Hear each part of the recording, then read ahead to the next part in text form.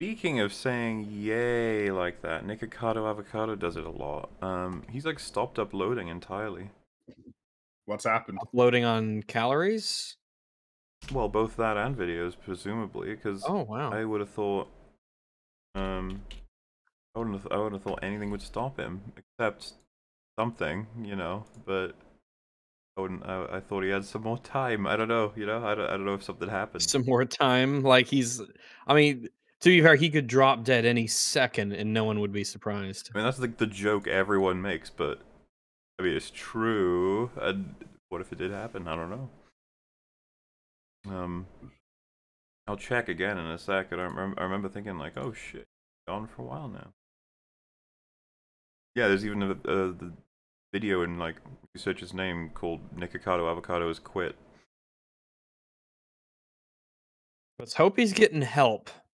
Yeah, I mean, you know, I always thought there's the chance that it's all bullshit and that he's just waiting to get a certain amount of money before he, you know, lives his life healthily and moves on with someone else. Because it can't be great spending each day eating mountains. Every waking moment of your existence just being that. Yeah.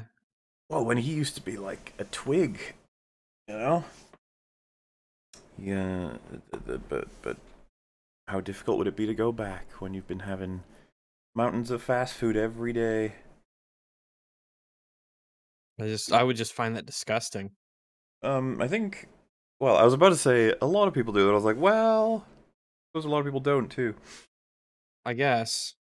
If you don't have much of a palate, which like I'm not a very picky eater at all in terms of quality and stuff, but even after I just don't eat fast food. I just don't think I don't feel good when I eat it. It just has this taste to it and I'm like, ew. It's so funny because I'll be like, uh, Rags, I'm gonna say that I do eat it, but I don't disagree with the outcome. I really like KFC. KFC's wonderful, but so like a couple of different fast food. It's not like I've ever eaten fast food and gone, you know what? I feel like I just ate a rotting plum or some shit. Like you know, it does the thing it's supposed to do, which is appeal to like yeah, keeps you not dead. yeah, but you know, some of it can be really gross and shit if it's like if it's a bad day Yeah. from a bad place. What is the best of fast food? You guys gotta. Around here, the highest tier fast food until it starts to graduate into proper restaurant. I don't know. Fast food wise, Chick-fil-A's pretty high up there. Their stuff's typically pretty darn good Mhm. as far as fast food goes, and their service is really good. They treat you with respect when you walk in that store. But Wendy's isn't terrible. On the What about like fast food curve. is strictly taste? What would rank the highest? Ooh. There's been some places I've gone to. There was a place called Cookout in South Carolina I went to. That was pretty darn good for fast food. You guys know the chain Whataburger? No. I've heard of it, but I've Well, never the had it. original Whataburger is Feltner's Whataburger in Russellville, Arkansas. And I've been there a few times, and I don't think it's part of the franchise proper. Like it's sort of its own deal. It's not like the other Whataburgers, which I don't really like at all. But the Feltner's Whataburger is just clearly better than all of them. Oh, and yeah, So that one's pretty good. not to make any mistakes. Obviously, Trungo's is #1, but this is just Obviously, yeah. their chickpea grumbo. That's the one. Oof. How do they do it? How do they do it? I don't know. They have rats and chef's hats over there, man. I think, funnily enough, KFC probably does actually score pretty high for me, at least with my memory of a lot of different fast food places. It's weird that you say that because around here, I almost said chickpea grumbo. KFC does not have a very good reputation. Kentucky Fried Grumbo. Kentucky Fried Grumbo. Well, we do have gumbo though, and that could be quite good. I find that interesting as well. That there are like fast food chains that have higher and lower reputations based on which area you're in because of literally just how that one is run, I guess. Yeah. Individual franchisees, things like that. In some places, like I mean, Chick-fil-A is a good example. They have pretty high standards on who runs each individual store because they try to keep up a level of quality, which Hmm. has of course led to them being incredibly popular everywhere they go all the time. Well, Those things are just money printers here. Like Chick-fil-A has like the logistics of their drive-throughs are immense. They have just whenever a Chick-fil-A goes up, they factor in the space it takes to have multiple lanes of a drive-through and people taking orders and marking them down. It's really, I mean, it's a quite a system they have to keep that thing running smooth. It's really incredible because they're always busy. It seems no matter where they are, where you go, it's always busy at Chick-fil-A. Alrighty. So we're gathered here today to do Streamlabs and episode 196, I think it was, for the extra bit about Thor, where we had a chat about how great Thor was. So we'll try and do those two, and then if we've got time after that, we'll check out today's ones as well. Why not? So starting with Streamlabs. First one is about Stray. It says, don't sleep on Stray, Mauler. It isn't just a cat simulator for cat lovers. I don't even really like cats. It's a neat little game and would be good for streaming. I did end up streaming it. And it is kind of good for streaming. I would agree with that.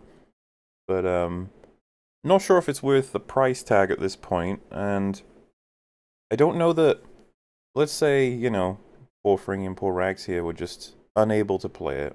Just absolutely, like, completely blocked out. It was banned on their PCs specifically. And if they said, oh, gee, how much have I missed out on, mutually? And I'd be like, I think you'll be fine. You know, you can watch some cat videos, and you probably get everything you need. Just because cats are cute, and the game does that. Mechanically speaking, it's literally nothing you've not played before. I think the more fascinating part to me is the environment. It's like you're picking up pieces of information about how you're basically in a world that's been blocked off from the world we're more familiar with, and robot people live down there. Like, huh, I wonder what this is all about. But you know, it's a neat game, and I'm not surprised a lot of people really like it. Hi Rags. Hi, hey. I very much enjoyed your cover of the most stupid guy on YouTube. So when he came back with an even worse response, I was rewarded with even more laughter and joy. Thank you to Bad. We are all mildly racists. Okay. Seems to be the case. You can never escape it. This is your original sin. Is that the summary of a lot of the work we do? Thank you to Bad. Thank you, Bad, Thank for you, existing. Bad. It allows us to have a response that can be fun, engaging, insightful, preferably. So thank you, Bad. Also, thanks for recommending Buffy. I plowed through the first season, and I liked it mostly, knowing that it'll get better, and I'm excited. Hey. How I like the first season. That's good. Like I've always said, if you like the first season, you're going to love the show. If you don't like the first season, you'll probably still like the show eventually. Don't worry about it.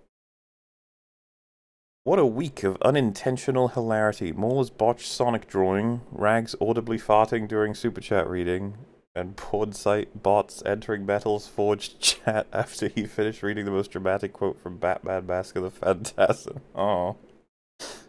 You sound like some highlighted events, yeah. All over the internet as well. All these different areas. Beautiful. While Muller eats dinner, he prays and goes, "Thank you, Bad, for providing me this meal." If it's shitty fast food, then yes, I guess so. Also, as someone just said, watch Angel. Yes, don't just watch Buffy. That would be satanic of you. And I just want it on the record, there's nothing wrong with farting. It doesn't make you a lesser person. Gotta get rid of gas. Important. Rags, organized chaos. Latest response concludes that your videos are made to kiss neurotic and critical drinkers' asses. That you're just taking down a critic of them to get in their good graces. He has some other gems. It is legitimately interesting, yeah. He has some other gems in there. Scan through it. Yeah, I've got something I'm working on there. It is legitimately interesting. He thinks the whole reason I'm doing this is to ingratiate myself with nerdrotic and critical drinker, so that I could, I guess, grow my channel or be friends with him or something.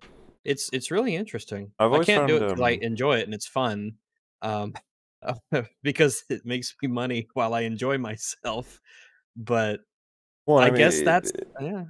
it couldn't be that you genuinely believe what you're saying about these people. It must be that you're No. trying to gain something, because that always to me has been like, oh, because you don't have real friends or something like that. I don't know. Like it always comes across as really fucking awkward, because I'm just It's like, that it's that streamer, that Twitch streamer mindset of yeah. you're just doing it for clout. You don't actually believe anything, stuff like that. Nobody does anything because they believe in it. That would be stupid. Or it's crazy the opposite. It's like that's the one of the most important reasons you should do something is because you really believe it and enjoy it. Mm-hmm. God forbid we enjoy something that we do. Which Better Call Saul spin-off are you most excited for? Fixing Good, Gustavo in Santiago, Better Fuck Chuck, or Better Rim Kim? Man, all those are so very, very clever. I wouldn't be surprised. You're gonna have to choose because I don't have much experience with Better Call Saul, so I think this is really a yeah. question for you in particular. Oh yeah, because I understand the context so well that I can give a very strong answer. I would go with Fixing Good. It's about time we get some positive stuff happening in Vince Gilligan's writings. It's oftentimes very sad, you know. That's what I think. I wouldn't be surprised if they did try and expand the Breaking Bad universe again with someone else, and maybe maybe we'll get Mike's history when he was a kid. Why not? BBC, you. Oh, and then they could do one from a character in that, and just keep going back to further in time until we find out when Walt was born, and we'll get a story about that. What about when he was like? You could make like a sitcom where he's like a dad. There's like 3 kids. One of them's called Malcolm. You could have a show about that. I think that would be a really good idea. People would really like it. And that is it for Streamlabs already. So I suppose. All right. We'll go on up to the Thors. Second worst box office drop-off in the franchise. And they are celebrating I assume after... Is it Doctor Strange? Second one? That would be my guess. Doctor Strange or Black Widow, maybe. I assume Doctor Strange because that one had a surprising first weekend where people were like, whoa, that's doing real well. And then the second weekend wasn't anywhere near as good, which is an interesting new phenomenon for Marvel stuff.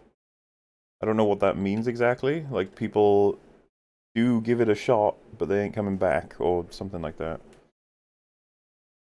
No one recommends it. Which, by the way, is a quality they should not squander, the fact that people are turning up. But, I mean, they don't feel they're squandering it right now, or at least, I don't know if they're aware of how much is getting squandered. Who knows? Thor, Soy, and Thunder. Oof. Got him. Yeah. Executed.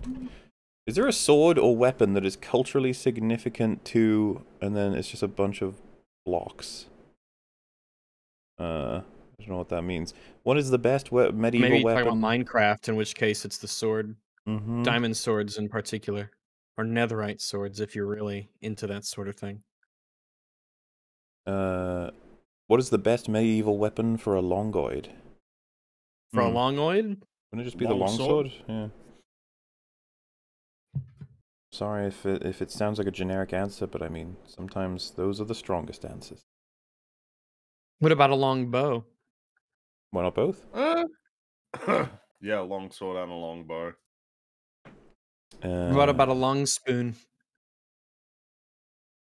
Okay, yeah, Just a really long spoon on a... Longoid's gotta have breakfast too, you know? That's one of the, I think in the Bible there's some analogy about heaven where heaven is like I don't know, like heaven, kingdom of God, something where it's a bunch of people who are eating at a table at like a banquet, Oh, and I know all of this, them yeah. have spoons that are way too long, and so they have to feed each other. And even as a kid, I was like, well, why can't you just grip it closer to the spoon bit? Yeah, what you're talking Like, I about get your is point, but I'm like, eh. the thing where they say they describe hell, and it's the spoons are too long to feed yourself, and everyone's struggling, and it's all horrible. But in heaven, it's the exact same scenario, except they all figured out they should feed each other. And I know what you mean. It's just like that doesn't sound like why? Hey, why don't you just not even use the spoon? Why'd you write? This is the divinely inspired analogy? It's not that great. It's actually kind of piss. That's yeah. I mean, you know, in terms of writing, it'd be like, yeah, I get what you're saying. I don't know. You don't have to go with your first draft guide. The Bible was written in 13 days, like Black Widow. They got scrapped, and then they said, "Can you write it as we're filming?" This analogy doesn't work very well, but oh well. Like Jesus is alive and they're writing it. Jesus is like 32 years old. They're like, fuck, we're running out of time. Also, hi, Rags. Hello. It's been so long since I've caught this live, and they got a little happy face. Ain't that nice? Oh, well, I'm glad you're here. Mola, what's your opinion on Iron Man 1's mind freeze device and the applications thereof throughout the rest of the MCU? Yeah, that's Obadiah Stane's thing. It seems pretty damn powerful, to the point where Iron Man would probably want to make use of it in lots of scenarios going after that film, but does not. Nobody does. It literally doesn't appear ever again. I don't even know if you remember it, Rags. It's a little device that No, I don't. you open it up and it makes a loud noise and it stuns you like completely. Oh, that's useful. Yeah, and Little it's just trap. literally just a handheld, handy device. We never see it again in the MCU. Uh-oh. So I don't know how I would categorize that as an issue. If Iron Man 2 and 3, Avengers, and, well, I guess every film, I shouldn't even say that Iron Man 1's are responsible for answering this question exactly, but all of them aren't doing it, does that mean we should conclude it's just not viable anymore? I mean, it's a pretty unethical fucking thing, but then again, I suppose you say the same for Taser. The whole idea is you use it on people to subdue who are... Yeah, like it could, like, the only person who might open the box is someone who shouldn't be there anyway, maybe something along those lines. So, yeah, I think it's a fuck up that we've never seen that thing again. I think there's implications of that device that it could be weaponized in ways that would make it incredibly effective, like a projectile that does the same thing. Don't see why not.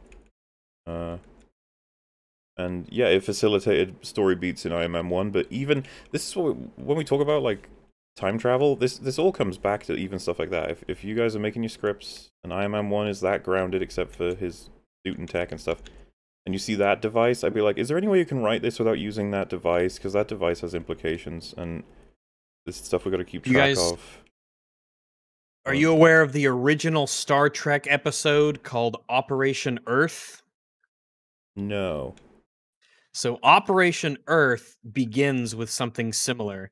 Captain Kirk is giving his little stardate, da da da da da da da, and he explains the situation that we can get into it for the episode. And it begins essentially with, we have used the gravitational slingshot of the sun to go back in time to 1960 in order to research the. It's the most ultimate hand wave bullshit. Here's why we're here, and arguably the worst episode of maybe Star Trek ever made. So that they could just have an episode that takes place in the 1960s. That show was supposed to be a backdoor pilot for another show Gene Roddenberry wanted to do, called Operation Earth, where this guy from like the future or whatever is trying to watch over humanity. So we got to go to the 1960s in Star Trek. Let's go ahead and. Yeah, I feel like I think I've picked up bits of this through Red Letter Media's videos on Star Trek, because now I'm like, yeah, oh, they wait, talk I think about that's Gary triggered a 7. memory. Yeah, Gary 7. Interesting name for a character, just in general. But yeah, you know, that's Gary's a normal name. The 7 part I like. Is what my preference is. That part. Yeah, that is a little odd. Lazarus. I guess if you had to take a name as your last name, or a number as your last name, 7's not bad. Mr. 7. 7 sounds nice. There is an episode of Spring, you'll remember this. There's an episode of, I say Buffy, it's in Angel, that establishes a mechanic about a certain thing in that universe that is so bad, and it never gets brought up ever again. It's such a interesting thing that happens in sort of stories where it's like, actually we can do this, and then it's like, no, we can't. That's really bad that you said that we could do that. Yep. And yeah, I wouldn't have that same exact idea about the mind freezing device thing, though I don't know how you'd fix that going forward because it's so effective. And I don't know how Iron Man wouldn't make big use of it, big chungus use of it. I think that you get a line from Obadiah saying they stop production or allowing of this thing because it's too unethical, which is interesting because it's not that unethical compared to some of the stuff you might have to resort to. Yeah, not really. Depending on its implementation, like if it's a trap for people who, like I said, who break in, like if someone's not allowed to like go in your house and that would be really cool. It's a non-lethal way to, if a burglar like breaks in, they hit the trap and it just sort of stuns them and they're there for a bit and they just have to wait until it automatically calls the police and they just show up and there's this stunned burglar there waiting for And them. you walk up to the area with your little dressing gown on and a little cup of tea, like, what's easy? Oh, you got him, huh? And it's like, yep, got him. Do you It's like like, the cool. It's like the cabinets Adam installed last month. I think they're nice. They match really match the wood floors. We replaced the tile. I think that was a good decision. Just sitting down next to him waiting for the police, like, I'd like to Come talk to here you about often. how you shouldn't steal. Stealing's bad. Deep down, if you dig far enough, there's a moral in here. Yeah. Somewhere. What have we learned today? Oi Morley, you dunny with the funny? To be honest with you, I don't know what that means, but if it means am I done with being funny? Of course not. Plenty more jokes on the way. Absolutely. We're like the the Sitch and Adam show, where this is a comedy show. Especially as we start to exit phase 4 and we near the entrance of phase 5, this will become more of a comedy show. Yes. A wholesome comedy show. A Hail. plot hole. Fun fact, the Metroid series and Kirby series potentially share a universe. In Kirby's Dreamland 3, Samus shows up on planet Popstar, and you can help her by using an ice copy ability and killing a few Metroids. Well, to me, that seems very similar to the Link's Awakening thing, where like Link's Awakening features a lot of cameos of like other Nintendo stuff, like Chain Chomps and stuff. I imagine that they don't really exist in the same universe. It's an interesting phenomenon, though, isn't it? Like, if there's no substance at all, just that you're aware they might be in the same universe, that is enough for fans to just go nuts and be happy. I think so. I think it's a really straightforward way of, while never having to deal with all the difficulties of maintaining a real continuity.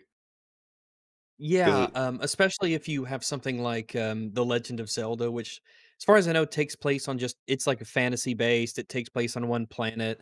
So, and not huge into my Zelda lore here, but the exploration of the universe and the galaxy just isn't a thing. So the possibility that this is I think in Link's Awakening, it's all. Oh, is this a spoiler for like a game that's 30 years old? It's all a dream. Like it's not. It's like the island is like a dream. So there's a.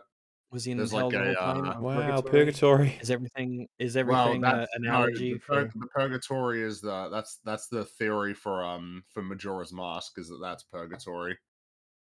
Oh, I was just referencing Lost. Yeah, that's all. I guess I'm just saying, like, yeah, that's that could explain why, you could rationalize it's like, well, it's this weird surreal kind of place, so that would explain.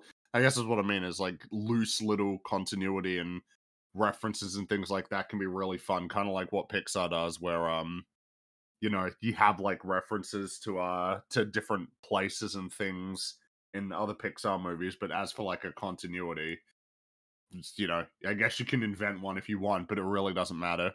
Well, it reminds me of when the end of Split happened, right? Like it reveals that I haven't seen Split. He's well, I mean, you probably know about this just through people talking about this, that, and the other, but at the end of Split, he's in like some restaurant and he's sitting next to Bruce Willis's David Dunn. Everyone's like, "Oh my fucking god, it shares continuity with Unbreakable," and then they regretted that immediately when they saw Glass. The final in the trilogy.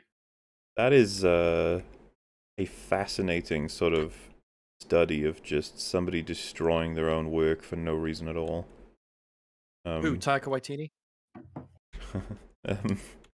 I was about to say, it's like, is it worse or better what he does? Like, well, probably worse, right? Because M. Night Shyamalan drowns his own character that everyone loves the most in a puddle.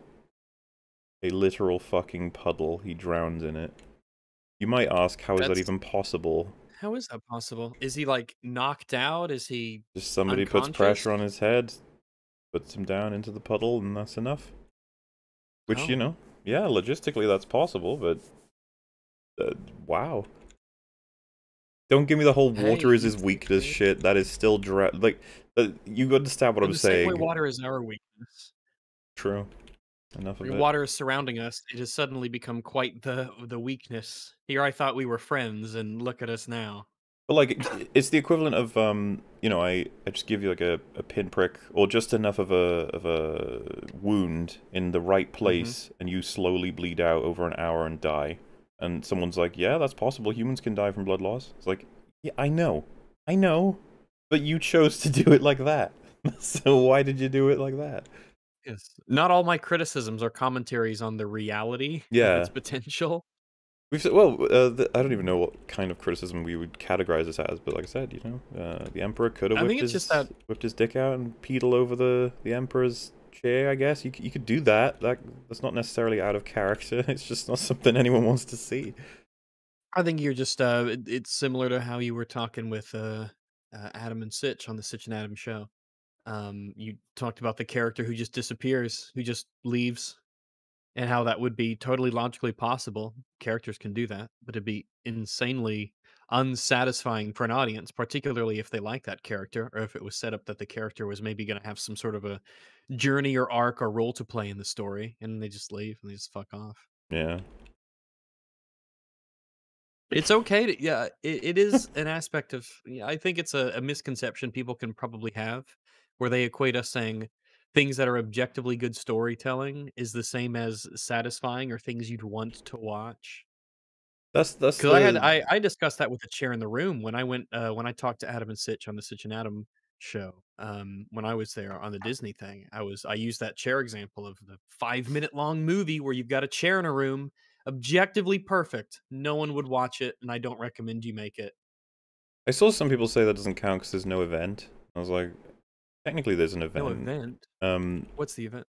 I mean, the existence of it, but I mean, if the chair literally has to be tilted and then it eventually falls over, if that's what satisfies you, then fair, it's the same thing. I mean, even if it sits in a room, I mean, just the chair existing in a room is necessarily temporal. I mean, you can't exist for no time. Any video is gonna... I would want it said that, what if... You know how you tell stories, it doesn't have to quite work in the literal sense of something has to move or something, because you could have it be that this room, there's a chair in it, but there's also a windowsill, and it just slowly, like, camera scans around for the hour, and there's just a series of photos, and they tell a story. That could be it. Yeah. A sequence, because you could say that generally for just for the sake of just clarity, we say sequence of events, even though it's somewhat redundant. But it's just easy to tell people. But yeah, a series of photographs that can be interpreted as a story. Yeah, I think so. Yeah, the point being, of course, that these are like two different modes, and that we understand that people... You know, I think the easiest way to translate that is just, should the hero kill the villain in the end, or should the villain kill the hero in the end, or should the hero spare the villain and capture him, or, you know, should the hero get, like, fight his best, lose, but not be killed, and the villain gets away for another story to be told, which is the correct answer. It's like, well, I don't know that. I think it depends on many variables. And which answer will be the most satisfying for most audiences? Funnily enough, I'd probably say villain is defeated by hero, but at the same time, Generally, it's hard to say. probably. Yeah, it depends. Yeah, maybe the villain is very likable, and the hero's just an asshole that you don't like. You're like, yeah, they're morally right, but fucking hate them. Why would They're you just suggest such a unlikable. crazy thing? Have you been watching the MCU recently or something? No, not me. Not me. I would never put myself in a position where I have to regularly consume MCU content. You know, you'd have to pay me to watch the MCU. You'd have to say like this is your job to get me to watch the MCU. It was crazy when I met you. I was like, oh, there's a couple MCU movies you haven't seen that are really quite entertaining. Like, had you seen Guardians and Ragnarok and stuff at that point? I can't remember which ones you. No, I think seen. we saw him with. I think I saw him with you. When we first met, I really wasn't much of a show or moviegoer. I could say The Last Jedi was my awakening. It's where I was born again, and I blossomed into the beautiful flower that I am today. Before that, I was pretty normie when it came to movie stuff. But TLJ it just broke me, and I changed. I was like Gandalf. I emerged as Rags the Orange, and I was just a new creature. Baptism by confusion, we'll call it. And then the dark times. That's today. It does seem like the sentiment is turning though on some of these like bigger IP, film franchises like Marvel. I seem like It's the more and little more light, people yeah. just going like, man, Kinda these. not. No, I've seen. I think it's been said because people say superhero fatigue, but it's just shit content fatigue. Really. Yeah, like I Absolutely, agree. yeah. It isn't superhero fatigue because that superhero fatigue didn't exist when all those movies Well, were generally good. just superhero fatigue hasn't stopped superhero comic books for running for like 80 years consecutively, right? And superhero films being prevalent for the last 20 years. It's just, Superheroes are too broad. There's too much if it was- variety in that umbrella. Yeah, Oh, and even I think then, they're if way it's broader all than something good, like a Western. I would even say then, so, if they're yeah. all, if everything's great, like everybody's Remember, going to be happy with that. I say remember, we weren't alive then. Well, maybe Fringy was, but there was a time when westerns dominated media, especially in America, when it Bonanza yeah. and Gunsmoke, the John Wayne stuff. It was huge. Westerns were everywhere, and that was just a big thing, and it lasted for quite a while. It lasted for a while, which is something that because it was probably like a good 10, 20 years of like dominance. And this is the Yeah, let me thing. check out how many Bonanza seasons there were. If someone was to And I mean- suggest, like, yeah, superheroes might falter and lose confidence, and then maybe, let's say, maybe sci-fi that gets a big old thing and comes in, and I'd just be like, yeah, but there's gonna be sci-fi movies about superheroes, though. Like, the superheroes are almost a cancer in terms of storytelling. They can get into everything, and not in a bad way. Maybe there's a better in way. a sense, not like like something else. It's But like a well, it's more of an it's kind of like in the same way that science fiction itself is an umbrella term that can describe a lot of things. Superhero is the same, or maybe superhero is more like it's a suffix that you could add to like any genre. Sci-fi superhero, fantasy superhero, like horror superhero. Yeah, whereas it like feels much more difficult to get Western sci-fi. You can, but like, oh yeah, it starts to compromise. That's probably I not mean, your best example, sci-fi actually. envelops the Western. No, it is a good example because the Western's gone the second you bring in sci-fi, pretty much. Well, yeah, but I mean, space western is like a known genre. That's not what I said. What'd you say? I said sci-fi combined with Western will literally, like, oftentimes kill Western as it exists in the... Certainly with what Rags was describing. It creates, like, a new genre. Right, I got you. Meanwhile, superhero is just a variable that, like, can just exist. You could throw superhero in the middle of, like, a running TV show. No matter what. You can't really throw in Western. I mean, there's probably ways you could. Star Trek. Well, so I was actually going to say, like, there are ways, but it's not as simple as individual who is strong and fights crime. If that's what the requirements are for superhero, which even then you don't even necessarily have to go with that. Yeah, it seems so broad at this point. If you know, like even Logan, right? Is that considered a superhero movie? Surely, right? Surely it is. Yeah, and I feel like that's not even scratching the surface of the potential for this genre. We've still not really done that. People feel like The Boys and stuff like Logan and that other show that I think got cancelled. These are like subversive and showing the age of the genre. The Boys is the shallowest version. Exactly.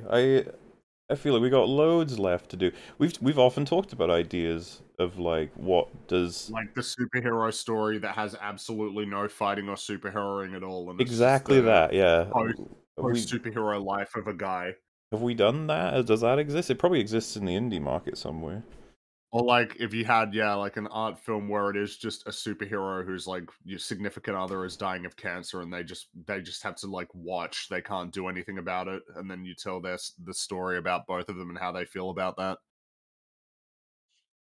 Because yeah, I when looked it up. There are 14 seasons of Bonanza. It went from 59 to 73. However, it is not the longest running Western. That would be Really? Gunsmoke. Gunsmoke ran from 1955 to 1975. It had 20 Oh, seasons. jeez. I know people loved Deadwood, but that didn't manage to make it, unfortunately. Yeah, I only got a couple seasons in a movie, right? I have been to Deadwood. Hey. Yeah, to where Wild That's Bill probably Hickok was shot and killed.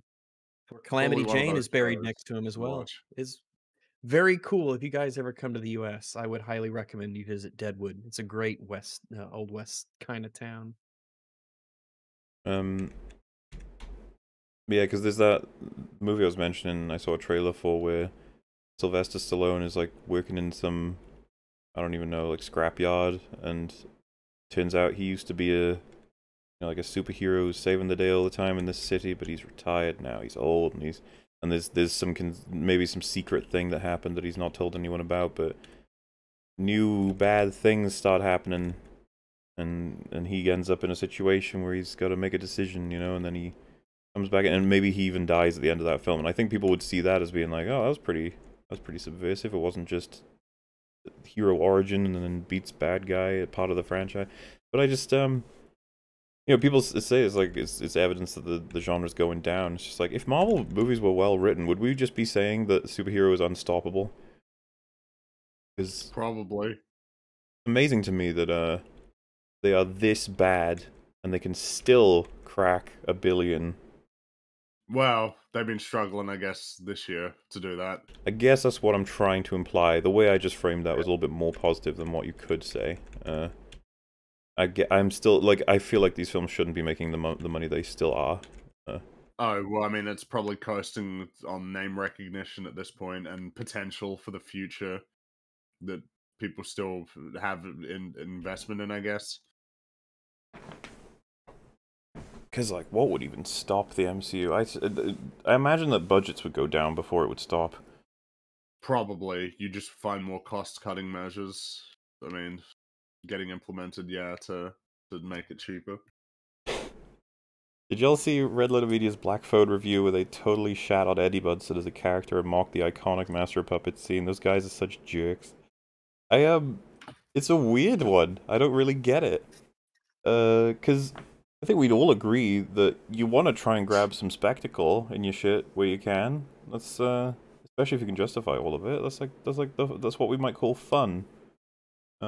Yeah, it allows you to, yeah, to like do if some someone artistry. said, you know what, this whole Avengers movie, I'm starting to think that most of this was written just to get us to the place where they're all just fighting shit together. I'd be like, yeah, probably. Yeah, Like, it probably was. Yeah, that's certainly a theory worth exploring. and then if they were like, well, that's, I don't know, man, that's just lame. I think stories have a lot more potential than that. They're like, oh, yeah, sure, that doesn't, why are we, why? They should just be here because fuck it. And it gets weird hearing stuff like that from them, because I'd be like, isn't that like, the OT is that? It's incredibly spectacle, you know? Absolutely. And that's fine. I like big old spectacles in movies, it's fun. Or escapism. And pretend for a moment that shit is actually happening. Even though it really isn't. It's just on the little screen. Sometimes it's a big screen.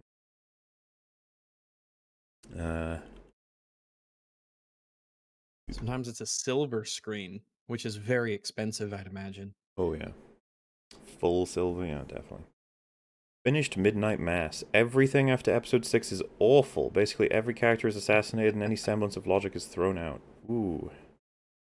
We picked it was What an 9. incredibly hot take. That is hotter than ours. We think it's 9 I that think it it falls was apart, right? fine. Yeah, I think the last episode is the one where everything goes to shit.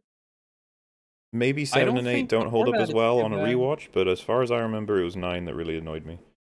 Yeah, we were totally into it completely. I think 5 was probably 6 and 7 and 8. I think it all holds up fairly well, but 9 is absolutely when it just fucking shits itself. Yep. Luckily, the first 8 episodes are so damn good that we'd recommend that show to everyone, regardless of its horrific ending. I still think it would probably take a lot for me to go, like for Mike Flanagan in my head to be as bad as I was about to say as bad as Taika Waititi. That seems harsh, but I guess that's where we're at. 2022 in August. Like if he released a whole TV show that was filled with bad writing, I would be like, wow, maybe this one was rushed. Like I would have so much good faith for Mike Flanagan at this point, but this is the thing. I guess what I'm trying to get at is that Midnight Mass has not made me think that I won't get great content from him. Yeah, there's so much good in there that even fumbling the ending as bad as he did still has us super interested to see more. Anything he does, it's like a guaranteed watch for us. Though it is something to wonder because we had Hill House, which had a very bad last episode, and we still recommend the show highly. Mm-hmm. We had Midnight Mass came out, even worse final episode, I'd say, and we still recommend it. So there's like already a trend of how bad can the last episode get before we say, ugh. Presumably, a final. Well, I was about to say that doesn't apply to Game of Thrones. I pretty much don't recommend Game of Thrones to people, even though there's 4 seasons of good shit in there. Like, damn, that's how bad the ending is. Like, to be fair, that's how bad 5, 6, 7, and 8 are. Which is such a weird. I mean, that's like Star Wars, right? It's like, do you recommend Star Wars? Like, do I recommend watching the OT and then the prequels and then the sequels? It's like, That's. And if it's either you recommend or don't recommend all or that, nothing. yeah. If it's all or nothing. I know, right? Damn. Dude, It's especially so with much every baggage fucking to tack onto the OT. every Disney show added on as time goes on too. You're just like, oh god, so much crap to slog through. You're constantly paying the ferryman for that original trilogy. I think I probably would, though. I think I would. I'd like to think that just that For the good, movie. that episode, those 3. Put up with, you get to have them. You just have to pay your due for that in the form of some other stuff. Yours is a tragedy. Thor fans, Taika Waititi just ruined my favorite character. Hulk fans, first time. Hulk isn't ruined. I think, yeah, we said Hulk think. is in a better position, technically speaking, than Thor. Hulk could be brought back. It's a possibility. Yeah, you can save Hulk. By beginning to save Thor, you put him back onto the roller coaster that he was on. Yeah, it'll be really weird to save Thor now. Because, like, if we were set to write his next film, I'd want to throw out Clown Thor, but I don't even know how we could do this in a way that's in any way gonna make sense. Like it might just He could be a guy who enjoys humor but is still a serious person. I think the key is Thor understands where the lines are. Like maybe he knows that sometimes there's a time to be serious and sometimes there's a time to be jovial, and he can have a personality where he uses humor as a coping mechanism, or to help get people through things. Well, yeah, that's Maybe the he just preference. has I a just naturally mean, jovial attitude. where he's currently sitting, it's like, how do we get him back? And it's like, maybe we we make a movie where the first 10 minutes establish it's no different than at least the vibe of Love and Thunder and Ragnarok. And then you make it like a movie about Thor versus Hercules, and gradually the movie gets more and more grounded, serious, and then Hercules actually like kills someone Thor cares about, and Hercules is aware of his history and points out how much he's clearly coping, basically. How much Thor's doing all this goofy shit and saying all this thing and treating everything like it's a joke because he can't deal with the fact that it's his responsibility that he's lost everything. You could try and gradually bring that back and rescue Punish Thor storyline. I think it would be really awkward, but I think people would appreciate it if you took the time to try and get back there. Meanwhile, Hulk, you can pretty much switch him up in the course of between films, probably. You can be like, we're doing this with Hulk now, sort of thing. Because, I don't know, I just feel like it's harder to undo the damage of Love and Thunder than it is to undo what they've done to Hulk. Because we can just do science mumbo-jumbo. Not too much with him at all. Yeah, he can be doing experiments with gamma shit again. Something can go wrong again. It's just like, oh, look, you got the Hulk's back. Woo. I don't know. Yeah, I just feel like Thor's in a worse place, and I think it would be harder for fans to be like, "Oh, he's back to being punished Thor now." Is that right? But you know, if you took the time, got the right bits and bobs with dialogue, and fuck, I'd be like, if I was taking over the Thor shit now, I'd be tempted to be like, that was a fake Zeus. That was a showman's. Zeus is actually busy doing things that matter, and that's just like Zeus's, I don't know, fucking hologram that he just. But that even then, City you'd of be the like, Gods. What, you believe that shit? I'd like the idea where a fucking, it's Russell Crowe too. He could totally play a way more intimidating Zeus. But oh well. Absolutely, he could. Kenobi, when the time comes, the boy must be trained. Yoda, the boy is too old. About Anakin at 9. Luke and Kenobi is 10. To be trained to be older than 10 and younger than 9. That's actually probably a good point. That Kenobi's saying, like, he must be trained once he comes of age, but according to the prequels, and even in the OT to an extent, right? Because that's when Yoda says that about Luke. Too old he is. Oh, sorry, not about Luke, about Anakin. Well, yeah, the prequels established that they get trained from fucking early as hell. Instead of seeing Thor: Love and Thunder, I bought merino wool socks for this fall. No regrets. He bought what? Merino wool socks? Apparently, yeah. I'm not too familiar with my wools. I can't tell you that I know what it means when you say you have merino wool. Merino, M-E-R-I-N-O? Yes. Huh. Wool socks are really nice, though. I've got a fair amount of pairs that I use for hiking, and I had them in scouts and search and rescue and all that. Wool socks are wool gear in general, but particularly wool socks. Wool is a really great material because even when it's wet, it will still insulate you. Socks are objectively better than Thor. I mean, they serve more of a purpose, so I'll give you that. Hey guys, quick reminder that EFAPing One Punch Man Season 1 would be great to see. I'm sure Rags would love it. Also, the manga is fantastic currently. Yeah, because you haven't seen that, have you? One Punch Man. I haven't.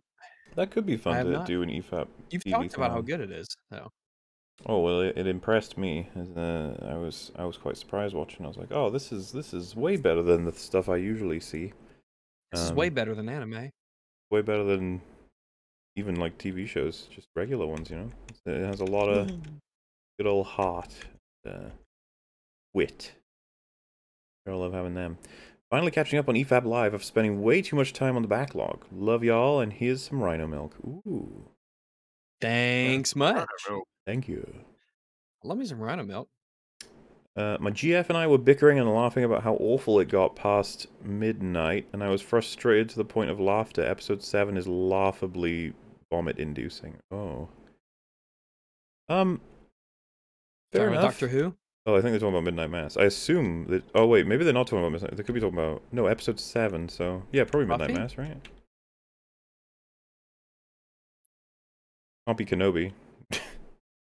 Yeah, because they'd be laughing from the second episode, yeah. Mm-hmm. It could be Midnight Mass, absolutely.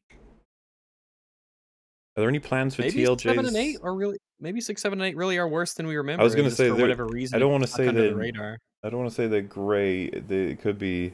I remember them being fine. We didn't have really too much in the way of big issues. I think 9 was just like jumping off a cliff. maybe if we were to go back, we'd understand, like, because I think we were waiting for satisfying decisions for the characters that would bring tie everything up well. But maybe there's some earlier stuff that it's even terrible, and it's like, oh, this is poopy earlier on.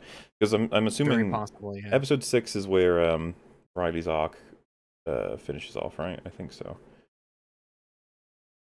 I thought that was the end of episode 5. Episode 5. It's seven episodes, remember? So it's the end of episode 5. Oh, is it 7 episodes? I've been operating this whole time thinking it was 9. If it's 7, then I mean, that's part of what confused me, but I'm that makes sense. Ignore everything I've said. Because I don't know. Thinking, it's hard to keep track. That many episodes? Huh. There's so many TV shows that have different numbers. How am I supposed to remember anymore? It's impossible. How many's Andor got? Is it 12? I think 12, yeah. And then how many's Daredevil gonna have? 18? 18. How am I supposed to remember all this? Ridiculous. Hill House was 9. Yeah, that's probably what's fucking me up. Because Bly Manor was that 8? Something like that. I forget Bly exactly. Manor was 9, and Hill House was 10. Oh, for fuck's sake! Well, that's what I mean. I've been kind of sitting here this whole time, like, have I totally? What happened between 5 and 5 and the ending? Because 5 is like that. You know what? Moment you can remember. It's a great. I even remember getting fucked up on this because I always felt episode 9 of Hill House was redundant almost, and it's long too. It like spends a long time telling you stuff you would have already known. It's like the POV mum episode, which is something I think is fine to have. It's just that most of her scenes are things we'd seen from other characters' scenes anyway. And then, of course, the last episode, there are some issues. I think Bly was 8. I could have sworn one of them was 9, but I should just Google this shit from now on, right? Can't be trusted. However many. I only know how many. There's only 2 shows that I could tell you how many seasons are in there. It's Bonanza and Gunsmoke. Yeah, which we've always known. That made sense about you. That was Absolutely, we just knew that you knew. Are there any plans for TLJ's 5th anniversary yet? So if you mean on our end, no. I don't think I've ever thought about anything. That doesn't interest me at all. Like your 5th anniversary for a fucking shit movie. Sorry, for what movie? For TLJ, I could maybe be compelled to do something for its 10th anniversary, like an EFAP movies for that movie, just as a sort of like, hey, remember when this came out? Because 10 seems like fair enough, but I mean, I'm fine with a 5-year anniversary if it's not like too serious, because TLJ it's not just a terrible, horrible movie. It's a very important movie in terms of how it shifted movie discussion online. It's really a watershed moment, and it made us like a podcast. It got us together. TLJ created EFAP in this sort of a dominoes kind of way. It's very direct. So it's not a bad idea to do a 5-year anniversary of it. I appreciate its cultural footprint. If I am to be 100% fair, I think that to this day it still gets viral posts about how, man, everyone was wrong about TLJ. This film is a fucking masterpiece. You get them every once in a while, but you also get the ones that I find very satisfying, where they're like, uh-oh, people are saying The Matrix 4 is the new TLJ. And it's like, that's your legacy, TLJ. That's where you sit. You're, hundreds of millions of dollars lost revenue, and you've become it's like you're the opposite of being the Citizen Kane of movies. Yeah, that's what people TLJ use it as shorthand so that you understand characters get assassinated, lore is ruined, and the franchise is disrespected. That's the quick way of it's TLJ. It's the TLJ equivalent. So, you know, thinking about it, maybe we could do something. Grab a bunch of people who we met around that time, and then just have a little chat about how everything went.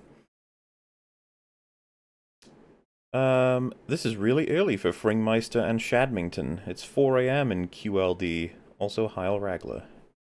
Hello. Yeah, it's early. Mm-hmm. Digimon of the day is Raidramon. Raidramon. Let me take a look. Raidramon. That looks stupid. Here, let me. That's like almost all Digimon, but let me post it here. One second. So, yeah, he's a little bit child's drawing-y to me. That's a lot of. I think that's a lot of Digimon. They just look stupid. They look like children drew them. It's not even about the core. Like, it's just most of It's the not idea, the quality right? of the Very art. It's the busy. style. It's very It's the busy, I design. think. Yeah, the colors and just it's like shit just got tacked on. But because he evokes a sense of the legendary dogs from Pokemon to me, but I feel like they had a better look to them. They had each one of them had like a sort of. They weren't clashing with themselves. It's kind of like the birds. Yeah. They weren't just shit everywhere, all over the place. There was some element of, oh, we're going for like a design element or some sort of aesthetic here. I think it's that each of the legendary Pokemon has some clear readable aspect of them that is like never obscured. Like the Yeah, birds are very obviously birds, the dogs are very obviously dogs. Like there's something that like helps you just like the good understand what they Lord are. intended.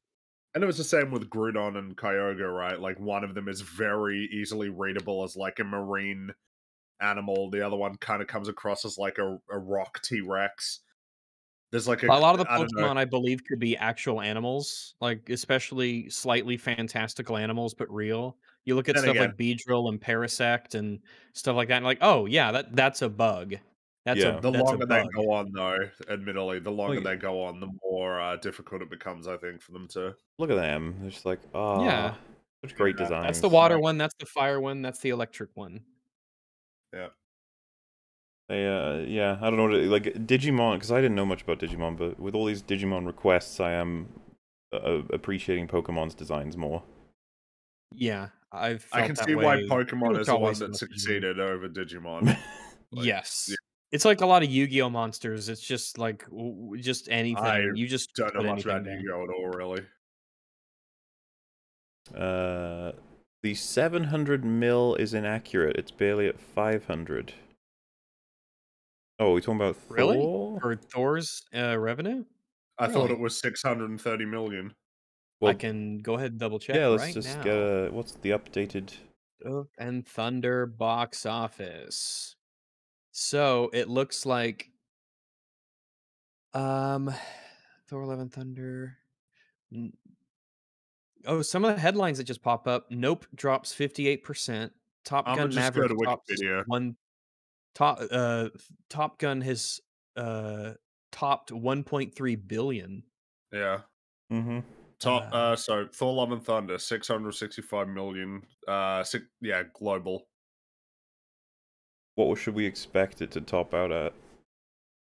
I think the estimation now is 700 million, which is lower than Ragnarok. Damn. Yeah. Like that. There's no That's way they're happy with that. the whole like bigger opening weekend thing. Like everybody assumes Doesn't that's mean indicative anything. of yeah, a long-term sort of result, Top but it's just Gun not. had Let alone long-term people going cultural to watch it. significance. Well, it seems like because Top Gun has had very slow and steady like decline in week on week. I think it had one of the lowest week on week drops for like a big blockbuster in a long time, and so it's I had just like someone the other day consistently say, making "Man, I money. saw Top Gun, it was amazing." And that was just a couple days ago. Word of mouth has It's helped that film a lot. Yeah. And It people are was just like DC League of rewatching it. Super Pets got 23 million on its opening Oh weekend. yeah, that one's not. That's yeah, that's not good. That film cost $90 million, and that's part What's of the as Dwayne Johnson himself said, the Super Pets universe, along with the Black Adam DC universe. I don't know what I meant to make of that. I just assumed it was going to be just like a movie for the family to go and watch. And look, it's superheroes but pets, and it's just like a Yeah, but nice, safe. everything's you got to turn it into a big franchise. Though at this point, you got to wonder if I wonder if this is like legitimately going to be the end for like the DCU and they're starting over again. The tipping point was the DC League of Super Pets. Wow, maybe in part, yeah. Who knows? Damn you, crypto! Stitch and Adam will be streaming. That is a super chat that Adam sent. I don't know if we asked a question regarding it or something, but Stitch and Adam streaming. They are streaming every. Well, this was sent not right now. I mean, this was when this was sent. Presumably, I don't even know. This is will be streaming. They are a Sunday and Tuesday show, I think. Yes, Sunday and Tuesday. My weird path through EFAP. First saw the recent ones with Dev, and then all the EFAP movies, then Batwoman, then a few key meme faps. Finally watching from the beginning up to episode 54. Bizarre ride. I could see that being the way that anyone gets into it. Like, there's a guest, they're like, "Oh, I like you," and then they're like, "Oh, this format's pretty strange. Maybe they've done some other stuff." I think EFAP movies is the easiest way to probably get into it, to be honest. Yeah. Especially someone's talking about the new show. Who are these guys? They got a nice thumbnail and little icons and oh, look at that. Oh, hey. Oh, I wow. hate all things. I wonder if anyone else They're does. not just consuming EFAP. shit. Fuck no. They're very critical of things. That's kind of refreshing. Well, it is crazy because we're in spheres that are very critical of these films, I would say, but man, outside of our spheres, there are industries worth of people just saying, "Oh my god, did you see the new Thor movie? Oh, it was so cool. It was so amazing. This is the best Thor movie since the last Thor movie. 99 Easter eggs you didn't notice in Thor." Every once in a while in my recommendeds, I see just some smaller channel that I've never heard of doing one of those watches or reacts or talks about movie things, and I'm tempted to click on them because I don't generally watch other people talk about movies when we're not covering them on EFAP. Mm-hmm. Like, what do they have to say? What does this person have to think? I know what I think, but what do they have to say, this person? Who knows? Christian was a fine guest. Adam was behaving like a jerk. I feel like I'm seeing the word jerk more recently. Is something going on? Is it getting more popular again? Bring back jerks. It's like it's possibly the lowest tier of insult I think there is. Like, is there anything less offensive but still an insult? It's like, you... Meanie? Yeah, meanie's probably the tier below, actually, yeah. I don't know. I don't even know what's beneath meanie. Like, he's being... It's like what a child would say it, you know? Like, he's a meanie. I or think a meanie that's... head. A meanie head almost like takes it down by adding head. I was about to say, yeah, somehow meanie head is less offensive than meanie. Like, if you called someone a shit, or if you called them a shit head, I almost feel like head is a little bit of like a little padding. Poo-poo head. Somehow I feel like poo-poo head's more offensive than meanie. Poo-poo head? I feel like it too. I have been offended. Because poop, and it's not tasteful, right? But being mean, it's fine. You can say that. Someone suggested brute. Could that be one of the lower tier insults? It's not general. The thing with brute for me is that there are times where that could be applicable. Meanwhile, when are you ever going to call someone a meanie? Unless you're a child. Like you can brute for it. Like I could see maybe in football or something like that, commentators watching the sport saying, "Oh, there's Johnson, number 69. Look at him, what a brute," as he's plowing through other players or something like that. And it's used to almost compliment his just sheer strength and heft. But Dingus and Doodoo Head. Yeah, dingus.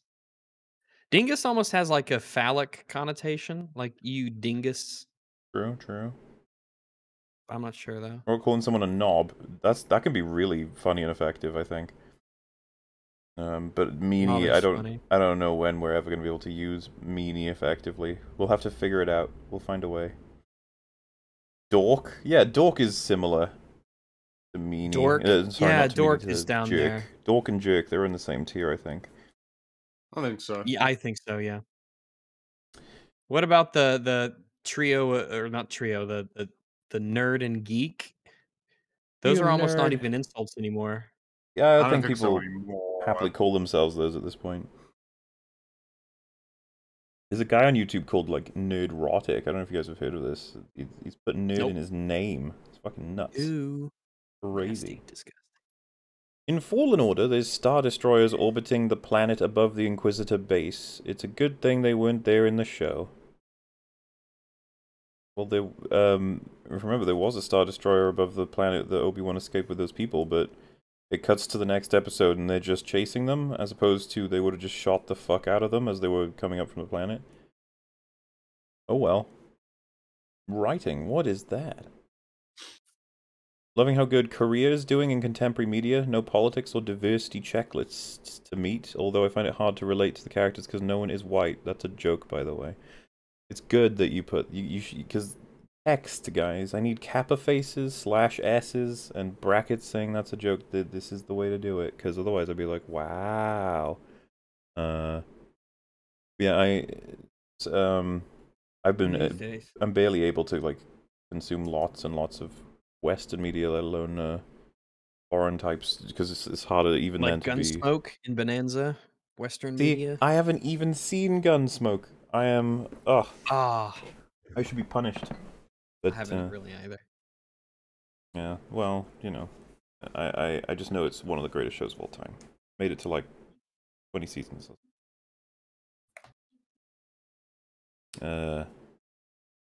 This was like adding special effects to B-roll and calling it a film. Since a while back, I only started watching Disney stuff on a ship carrying a black flag, wink. I watch it for EFAP, not for joy. Maybe that could be counted as watching it for joy. Jolly Roger. That's like, that means I jolly. love the things I do.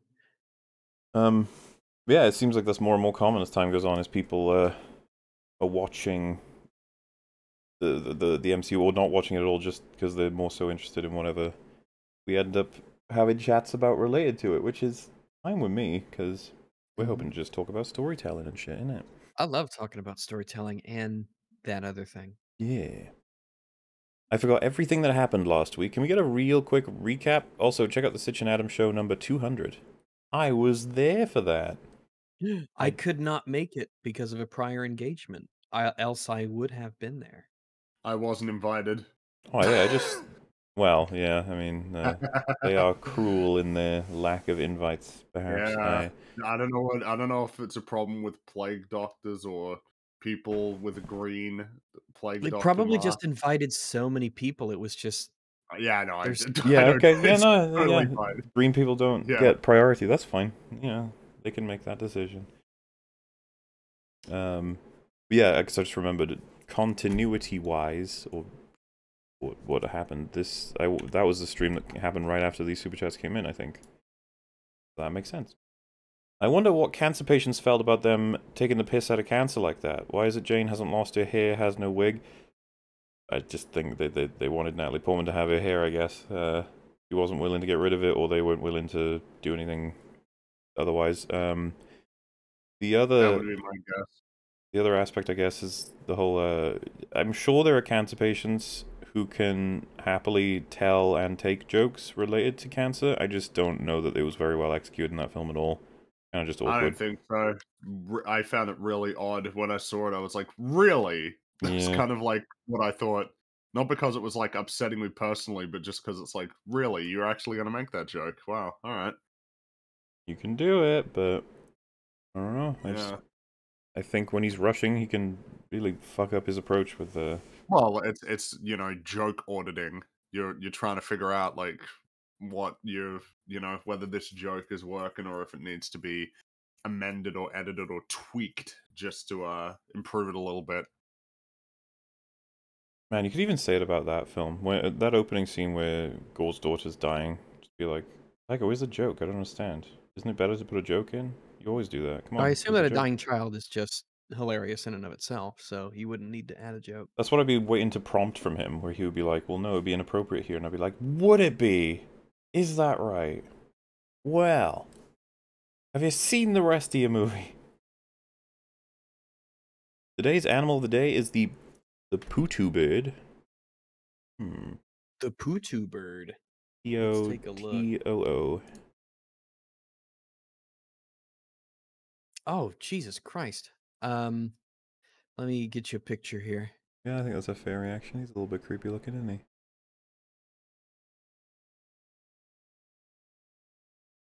Oh. That's the image you got? Oh yeah, there are some of those. Are you seeing the other one? That's... I don't even know if this is real now. They're all strange. Because you also get these boys. Yeah.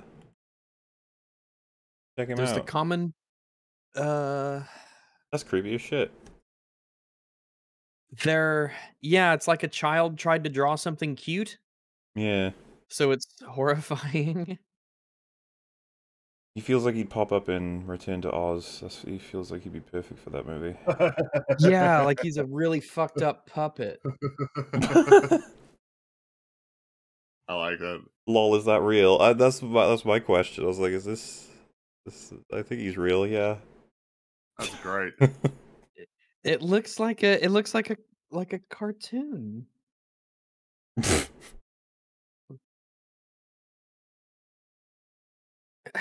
He also has like a goofster name, the Putu bird.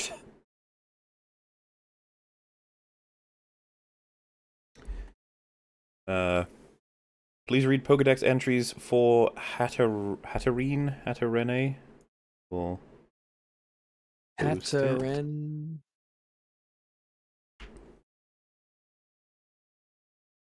Okay. Ye Olde Bulbapedia was from, I guess it made its appearance in Sword and Shield. It emits psychic power strong enough to cause headaches as a deterrent to the approach of others. Oh, geez. So that's the sword entry. The shield entry is if you're too loud around it, you risk being torn apart by the claws on its tentacles. This Pokemon is also known as the Forest Witch. well, there's a lot of those at this point. So there's there's a gig. Never mind. It's like it's a different kind of type. Yeah, that's pretty. Because I look at it and I'm like, oh, it doesn't look that. Yeah, we're getting into the age of it. Just doesn't seem like a. It just looks. Oh, it saved a small image. Let me click on it. Maybe it'll bring it up. Yeah, let me copy and paste this bigger version. Like, oh, you don't seem like you're deadly. He was like, no, it'll fucking claw you apart. I'll kill you. I wouldn't have guessed that. I think it seems a bit. I don't know. I don't like this design. It seems a bit too anthropomorphic, I think. Well, yeah, she looks like she's Pokemon Elden Ring or something. Kind of.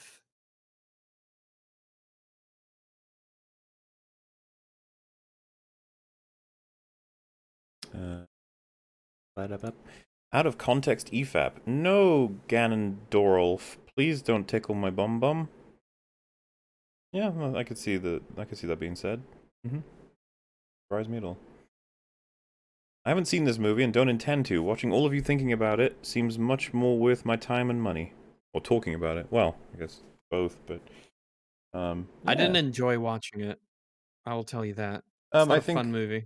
I think what I ended up saying was that it felt like the most transactional experience I've ever had with a film, where I was just like, please provide references so I can discuss your ideas. I wasn't having an entertainment experience with it at all. Which sucks because Ragnarok was entirely that. I was just fucking laughing throughout the whole thing, pretty much. Absolutely. I was very keen on Ragnarok. Hey, alpha males, who's the worst MCU writer, and what's the worst MCU script in your opinion? Have a nice day. Love y'all. Multiverse of Madness. Yeah, Multiverse of Madness. I think we're all pretty convinced it's a clear winner on this one, which is a surprise, right? Because you'd be like, well, Taika, right? And it's like, no, I don't think. I think it's clear loss to Multiverse of Madness. Loki is worse than Thor, probably. It's Loki and Multiverse, guys.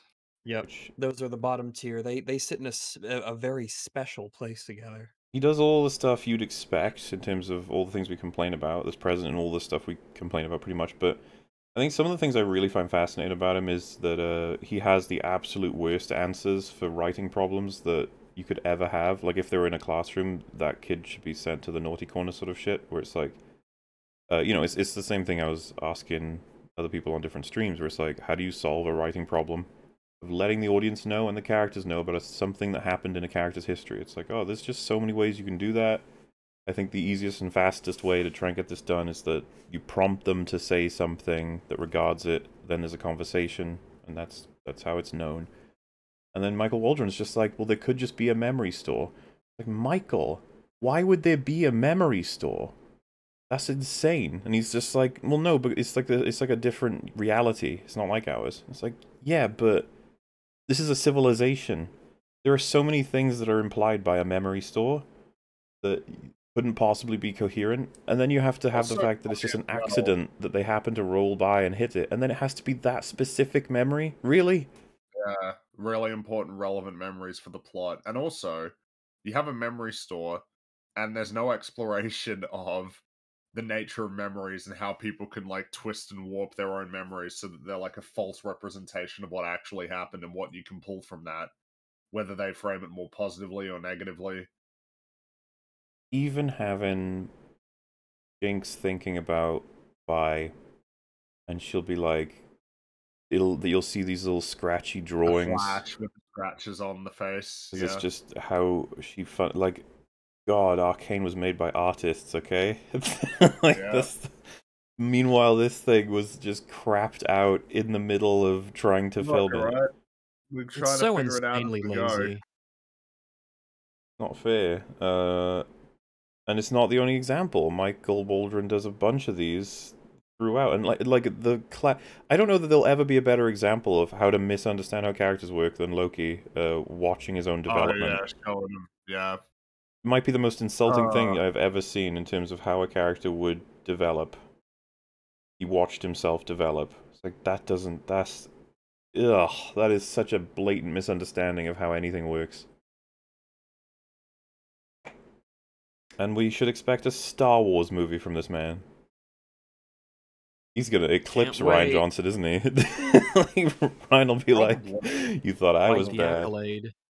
Do you think it might be worthwhile to rewatch the episode of Rick and Morty he wrote? Which one was it again? The toilet seat one? It was the toilet one, yeah.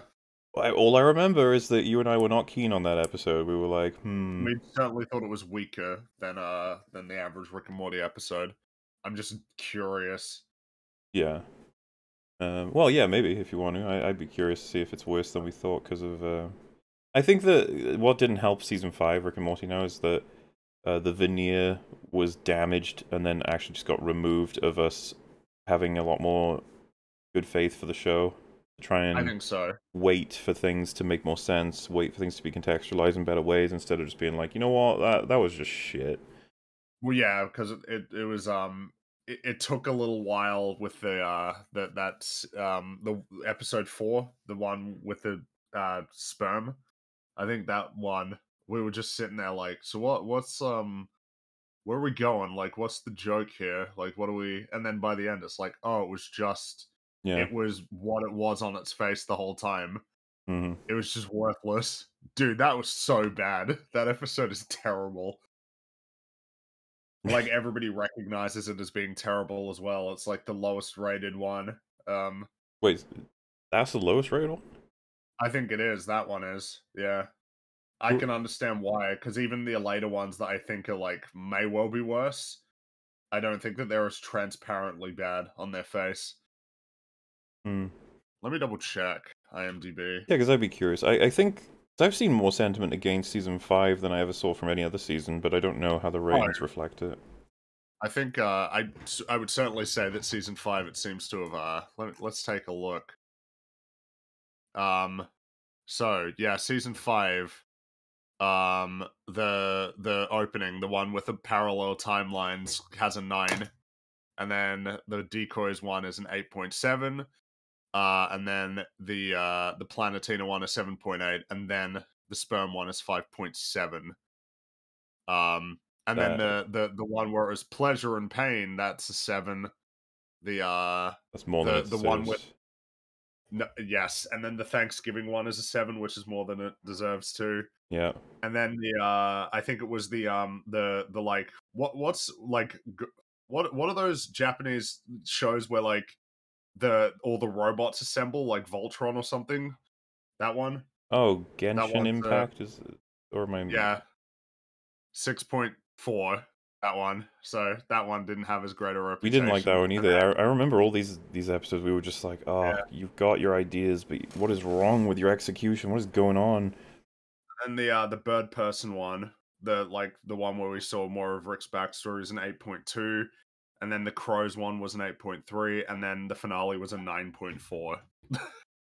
Yeah, for the same reason the episode was aware. It gave people backstory that they've been waiting for. Probably good enough to get it a pass. I think so, but it's just like, yeah. So you can even see in that list, it's like, yeah, damn, it doesn't line up very well compared to when you go through. Yeah, and season 4 has got a lot more favorable, and then I think season 3 will probably be the same thing as you look at it. Yeah, season 3 is a lot more favorable, and then I guess by the time you go back to season 1 and 2, that's where it's like universally liked. Yeah, exactly. Season 3 was probably the turning point, even though I do really like season 3. I think there was a change in the tone and the direction that it was going. I'm realizing from chat's reaction that I have no idea what Genshin Impact is. Was it some game? I'm looking at pictures of it now. Right? That is not what I had in my head at all. So that's well, yeah, because I don't even know what I went to, because it's like Power Rangers, right? Was what I was actually. You could think Genshin Impact is a name. You could assume that's about robots, right, or robot suits. I guess I just. I don't know what Genshin Impact is, so. I said you could assume. Yeah. Genshin sounds like a brand of robotic suits to me. I don't know. Maybe, yeah. I guess Voltron, because it's Tron. It's like, yeah. It's oh yeah, yeah. Oh, Gundam. Yeah, I guess it could be. That could be. I think it is Gundam, right? Or like. I guess that would make sense. This is the thing. Now I'm like, wait, I should be careful. I could be talking about something that's completely not the thing. I'll confuse everyone. I don't know anything about Gundams like at all, but I think like the I was about to say helmets, but I guess it's just like the head. They have a cool design. Yeah, which I'm vaguely familiar with because how many times I've seen It's a Gundam's avatar. Like that's why I know that. Yeah, you just pull up these pictures, like these are cool looking robots. Old Man Mola. I mean, I'd say it's fair to say Boomer on that one. I like, by the way, all of that came from someone asking who's the worst MCU writer. Just like, yeah, it's Michael Waldron. It's not even like, because who else would be competition? It's like we don't even know other writers as well as him at this point because of the fact that it was so incredibly impressive that whoever wrote Loki and whoever wrote Multiverse of Madness, they are a special writer. And it's like, turns out it was the same guy. It's like, oh. It explains so much, but it also means that, like, I just don't know. Something that I've noticed, and I've said this a few times lately, is there are just these weird quotes from a lot of like the people who are involved creatively in Marvel projects that make me wonder how they view storytelling. Like the fact that Jon Favreau said you can't kill Iron Man because that would upset people, like, blows my fucking mind. I can't believe that that's something that like somebody who's like a professional writer would say. You know, like, what are your priorities? Sounds something like, that a businessman trying to sell a product would say. a conversation that apparently happened when you know, like how they do the close-ups on the eyes when like Doctor Strange meets alternate Mordo. Apparently, like for some reason Kevin Feige just didn't like that for some reason, and that was like a fight that they had over like whether to include it or not. I just don't Really? understand.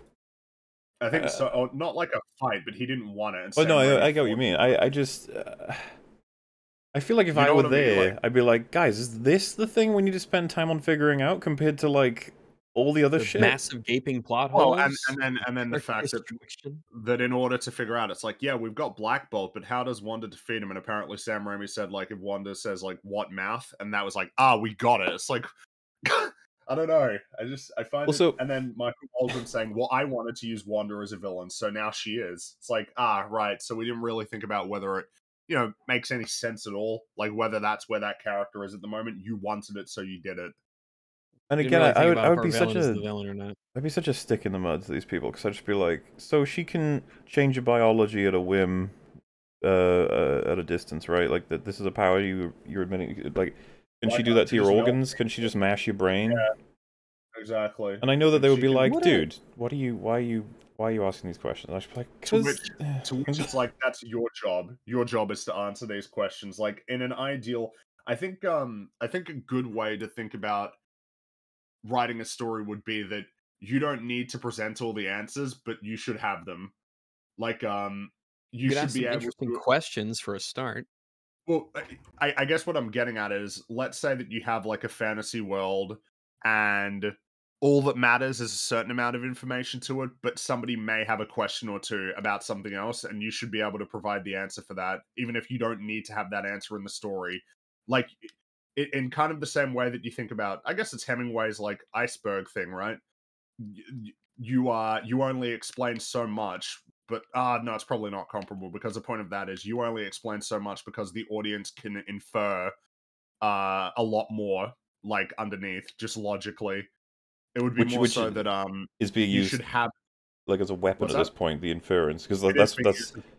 because Because I would be like, our inference would have to conclude that she has the power to manipulate biology, and if someone was like, whoa, no, why wouldn't you just assume that she can only do this to Black Bolt here and now in this moment? And I'd be like, because that doesn't make any sense. Why would it be that way? Yeah, the point of the inference is you don't need to explain everything. If you've done a good enough job in your writing, people will be able to logically infer a lot of things about characters or what's happening. Yeah. As opposed to just don't. You should. Yeah, like I think that, especially if you're writing speculative fiction, you should be prepared to answer these questions. Ideally, the questions are answered or can be inferred based on what you've written. I just think that it's not good if, like, it's not a good sign if someone asks you a question, you go, oh shit, I didn't think of that. It's like, oh damn, man, like, if you didn't think of that, you know, like, fuck, what else might you have missed while you were writing it? It just makes sense to me that you should have a really comprehensive understanding of your own story, even if a lot of what you understand doesn't come through, like, doesn't need to be part of the story. Like that you know the answers, even if you don't give them to the viewer, because if you know the answers will inform the writing, if you get what I mean. Like, Yeah. if you understand where a certain place is, I guess this is going more broad, but like, if you understand fully a character's backstory and you know it down pat while you're writing something, that will just seep in, and like that will be there for people to latch onto and sort of pull from it, as opposed to not thinking about it at all, where that substance can be lost, or you can accidentally write stuff that ends up being contradictory. Well, someone just said in chat, like, I think we had a conversation about a couple of these in Arcane, but just like, why did Vi scream after she beat Savika in a fight? They don't tell you why. They show it, and But then they they move probably on. know why. They know why, for They sure, probably and they know hope why. that you know why. And in the same vein, you know, that would be an example where I think the writers are on point. Then there are times where the writers are not on point, however they can benefit from this. Like, they show us the portals, and we're like, ooh, there are a lot of things you can do with that. However, if I don't see you chop off people's limbs, then maybe I can just assume that whenever a portal tries to close around a person, it'll just error out. It doesn't work, yeah. And then you show me But that's then not the case, and it's like, well, now we're fucked. Like, yeah, that was it's a good joke, but it's such a mistake. It's not worth it. Like, that one single chopping off the hand, that's such a great example of, like, the ripple effects of, because everything that's in a story is, like, it has a bearing on what comes before and what comes after.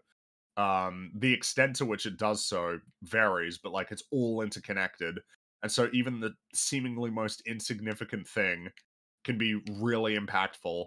It's why it's important to be very thoughtful when making these Yeah. sorts of decisions about changing a story or adding new things. Is like, well, I don't. You don't want to think just about how do I solve the problem before me right now with my story. You need to also think about what implications it might have. I get the impression that the process of like writing these Marvel movies turns into there's an immediate problem. Oh, yeah, I guess that moves the plot forward. We're good. It doesn't go beyond that in terms of solving problems narratively, and then consequently creating all new problems. Or maybe it's more just the standard. Because what is it? Michael Waldron's like, oh yeah, we're at the second act, and like I had no idea what to do or something, and so he probably just followed all the standard beats that you need to do without thinking about how much it is coherent with the story that he's trying to write. Which is insane. I Yeah. I even wonder, like, you do go home and sleep between filming days, and I'm even at the point where I'm like, surely when you get home, you have food, and you're like, I might go to sleep. It's like, can I take an extra hour to write out at least another few bits, few bobs, maybe a broad outline of what I'm doing here, talk to a friend about, like, bouncing ideas, or anything to get yourself ahead of filming, for Christ's sake, you know what I mean? Mm-hmm. Or even just sit down with one of the themes that you think you want to do and just like really rigorously examine it. Because, I think they think that there are themes in that film, but I mean, they keep contradicting themselves. And you wonder if you just sit there, it's like, right, so beyond the original idea that you had for your theme, did you sit down and rigorously test that theme? Like, what are the arguments against this point? What are the things in the film that contradict this point? How do I best facilitate this theme with the scenes that I guess I still have left to film? Like, I don't know. Or was it just the original idea? Ah, that's good. Yeah, got it. Great. Good. As Mark Webb would say. Someone asked, do I regret my video on Infinity War? Presumably because we just talked about that mistake they made. There's a lot of mistakes they make in Infinity War, and I would have thought Infinity War is mixed bag. we talked about it, but like my video was more so praising what I think works in it. I don't talk about what I think doesn't work in that video. A lot of things do work. Yeah, and I would hope that what I pointed out as being strong continuity remains that way, but there's a chance I'd be like, oh shit, I didn't think about blah blah blah, doing blah blah blah. Because like I saw one of the ones being discussed recently was how it's actually bizarre that Doctor Strange just forgets his portal when he's asking Tony to take them back to Earth. Like, yeah, that's really strange. Like I don't know why he would. It's like, how would they not have thought of that when they were filming it? Like any of them. Really or maybe odd. they did. They were like, ah, fuck it. Nah, we want to be on Titan. We prevised for The thing Titan, is that they so had quote unquote reasoning to go to Titan, but yeah, I think that we needed it so that it's take a while to go back to Earth and draw Thanos there, or take a while to go to Titan and set up our trap there. So the portal kind of takes that away, because it's like we can have instant access back to Earth and back to Titan. And so there's that fucks with that. But it's like, yeah, but you can't just forget that Doctor Strange has a literal universe traveling portal. Like, you just can't do that. And that's the thing, you watch Doctor Strange, the second they introduce that, it's like, fuck me, that's quite powerful. And this is where we're at. Like, it's causing problems constantly. And to be fair, I think that you as a writer can deal with it a lot better than the attempts that have been made so far of just ignoring it exists. Yeah. But in the same vein that we were talking about the little zappy paralyzing power that Obadiah Stane has, the second you show that portal shit, it's like, whew. We've established that we've made rules. This is a thing. This is a move you can make with your little chess pieces. When you have power like that, first thing you're going to want to do is make it really difficult for people to be able to pull off. Some limiter. Someone in chat has said, I thought Doctor Strange said the portal can't reach Earth, but it screws with Endgame. It's like, yeah, exactly. Because in Endgame, they like portal from all over. They portal from Titan. So Wait. and they wrote both films. So He says that in Infinity War? I don't remember if he says that in Infinity War. I I can't don't remember that at all, but I also want to... I mean, he opens portals doesn't on even work, Titan. though. Are we saying there's a length limit on the portals? Is that the idea? I don't see how that could be the case, though, given Endgame, and also because No, they yeah. said that they allow you to travel the multiverse in Doctor Strange 1. So that was actually going to be my reference, yeah. Yeah. Because if you can travel the multiverse, that feels more significant than traveling within a universe in terms of distance. But then we forgot about that line when we wrote a direct sequel to that film. And yet again, like, God, any rule like that, it makes you wonder. It's like, I guess, like if someone's, for example, like he said, there's a meter limit on the portals, I'd just be like, why? I guess, like, for sure, why? A mile limit? Like, why? And even still, you'd like, how bizarre in terms of... It's like, yeah, the more powerful you are, the further it can be, or something like that. It doesn't have to be specific. Yeah, it can't be a magic horse. What real animal would you ride into battle? Oh, so like, what would you want to ride into battle? Is but discounting. Can't be a magic horse. Yeah, I guess they're saying that because of Thor: Love and Thunder. So. Magic animal. I would probably want something that can, probably a dragon, right? Dragons seem like a really good choice. They do. There's many varieties of dragons. Some are smaller and more bulky. Some are more like Eastern dragons are a bit more long. Well, it's like T-Rex in chat. I like that. Isn't that essentially what you do with a dragon? Is a dinosaur that can fly? Like I say that they can breathe fire. Yeah, some of them can breathe. I was gonna say ice it's comboing up a couple of things at once. So Griffin, I like that as an answer. Yeah, Griffin's not bad. I worry if they're not resilient because like the scales of the dragon, you know. But Griffin's a pretty good choice. I think flight is just anything that lets you fly is a really important thing that you can have. Just a useful tool to be able to get around, get in and out of battle, to get, to carry people quickly if you need to help someone out.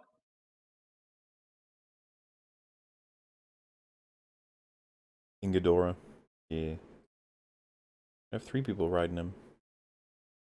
They want to go in a different direction. The follow-up was, Bringy and Shad, would it be an emu? Melting in the heat, but you guys bring joy. Oh, that's nice. Oh, thanks. Riding an emu, though, I don't know. I think they do that? Like a child or a midget, maybe? No, I don't think so. I think it would not be easy for an emu to carry the weight of an adult. Like, same with a kangaroo. That could be like a hobbit. That's what the hobbits would use. They'd use like emus, like chocobos from Final Fantasy. It'd be cool if those mega marsupials that would have lived in Australia like 60 or 70,000 years ago, you probably could have jumped on one of those and gone for a ride. Megafauna is really cool. It's kind of lame that we never really got to see them. Oh, I guess it's cool that we at least know that they existed. That's neat. It's probably also cool that we avoided some of the horrific monstrosities that used to also exist on this planet as well. Well, it's not that we avoided them. I'm pretty sure early humans wiped them out. No, we're talking millions and millions and millions. Oh, of years yeah, ago. We're talking like the real scary terror shit. The bugs as big as houses and crap like that. Not a fun time. Yeah. All the stuff that oof. Not even talking dinosaurs, just like the legit creepy Skull Island shit. No, dinosaurs are cool. Like dinosaurs are cool. Yeah, nobody wants to see a giant spider. That's terrifying. I love that because like you see a T-Rex and you're like, well, you're gonna bite me and I'm gonna die. With the spider, you're like, what are you gonna do? Something horrifying, like you string me up and then bugs. Bugs are just a sort of hell creature. Bugs are a hell world. Like it is a hell world. The world of bugs is a hell world. It's a nightmare universe full of pain and misery and suffering. Yeah. What would you don't live? What would you opt to die from? Ants or a polar bear? Polar bear. I don't know, man. I actually think this is really difficult because Polar bears don't kill you and then eat you. They just eat you while you're alive. The thing is, the ants are I still definitely think doing that that. That's yeah, I true. imagine it can incidentally probably easily kill Yeah, you in that exactly. process. Yeah. But I think ants you are have just to, like, you have to take the fuck risk with the that. polar bears, and like you have to hope the polar bear wipes you out quick. Yeah, Which it it's may easy to well. imagine that happening, yeah, with a polar bear. But Because ants the is like they polar bear cannot could, kill you quickly. if the polar bear like hits an artery, that's pretty much Yeah. it for you. You're knocked out. Yeah, You're if gonna it be just dead real hits you in quick. the head, it could just knock you out, and you won't even feel the things that happen afterwards. Welcome to As EFAP. opposed to, Well, yeah, someone like if you said just keep punching it. someone said I could kill the ants way easier than the polar bear. It's like, this is not a No, scenario where you get to do that. Yeah, this No, is we're not a talking scenario where Kingdom you of the survive. Crystal Skull moment. All right, this is You've been all the ants are paralyzed coming to get by you. Obadiah Stane's little You have device. paralytic abasia. Yeah. And Oh god, yeah, This I is think the I scenario where you polar bear. die. Yeah, I'll take the polar bear. I think I think the polar bear's the one you're doing. Yeah. It's not a great choice. Though. No. Yeah, it seems like everyone's agreed to. It's just like, yeah, I'll go with the polar bear. Ants dismember you while you're still alive. Yeah, I mean, these ants, any ants, they're gonna have to eat you while you're alive because they're not gonna be able to kill you that fast.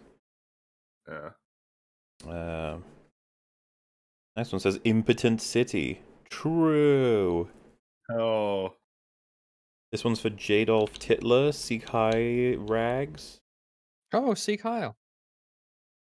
Hitler. Which franchise has been crushed more? Star Wars, MCU, Terminator, Alien, or Last of Us? Terminator's been pretty consistently like destroyed. This Wow. is just about how you It's set like the framing for it's like the polar bear question. Yeah. Because I'd be inclined to go with Terminator as well, but then it's like, why? And it's like, well, because it got annihilated twice. And it's like, yeah, but, you know, the MCU, maybe you'd say it hasn't been annihilated yet because you still got Guardians, but, like, that's still, like, 95% of its content has been annihilated, you know? Yeah, but weren't the choices Terminator, Alien, and Last of Us, or? And the MCU and Star Wars, did you miss those? Oh, I did miss those. Huh. I Last of Us guess is really funny because like The Last of Us has had its reputation destroyed pretty quickly. Yeah. Like it's kind of remarkable because The Last of Us Last of Us remake, got polar beared. well, you look at that YouTube video for the remake, it's got a bad like to dislike ratio on the PlayStation upload. They've done which permanent is where it's damage. going to be most favorable. Yeah. Like everybody kind of just is upset about that series now. Well, not everybody, but a lot of people bitter about it. But and yet they still kind of press on wanting to turn it into this franchise. It's kind of odd. Well, you know They what? still think it's got that. It's never with the fucking unequivocally great content that you catch the creators being like, hey, it is selling well. Hey, people do like this. Exactly. When do you have to, like, when is this defensive bullshit coming out for, like, stuff like that? Because it reminds me of the whole, hey, fuck you, Empire was received badly when it came out at first as well. It's like, does anyone ever say this about any of the Star Wars films that were well received? Mm-hmm. Like, when fucking Return of the Jedi... No, fuck it. When Force Awakens came out, were people saying, yeah, you like it now, but some stuff ages real bad? No, but it did. You know what I mean? Like, it's such a weird way to frame everything. You're just like, wait till the future. This film is out of time. It's gonna be appreciated one day, I'm sure of it. Yeah. Just like Empire, that was clearly hated when it was first released. Like, shut up. Yeah, first off, I don't believe you. Well, so what they usually pivot to if you say that is like, haha, here is a review where someone said Empire was bad. And it's like, yeah, no, I know there's gonna be people who didn't like it. That's not the fucking point. Because what I hear is people saying, well, if Empire was made today, you people would still blah, blah, blah, which is, of course, wrong. All I remember is references to Empire's release was that it shocked the fucking world, basically. It was like one of the... And it's always the quintessential example of a spoiler.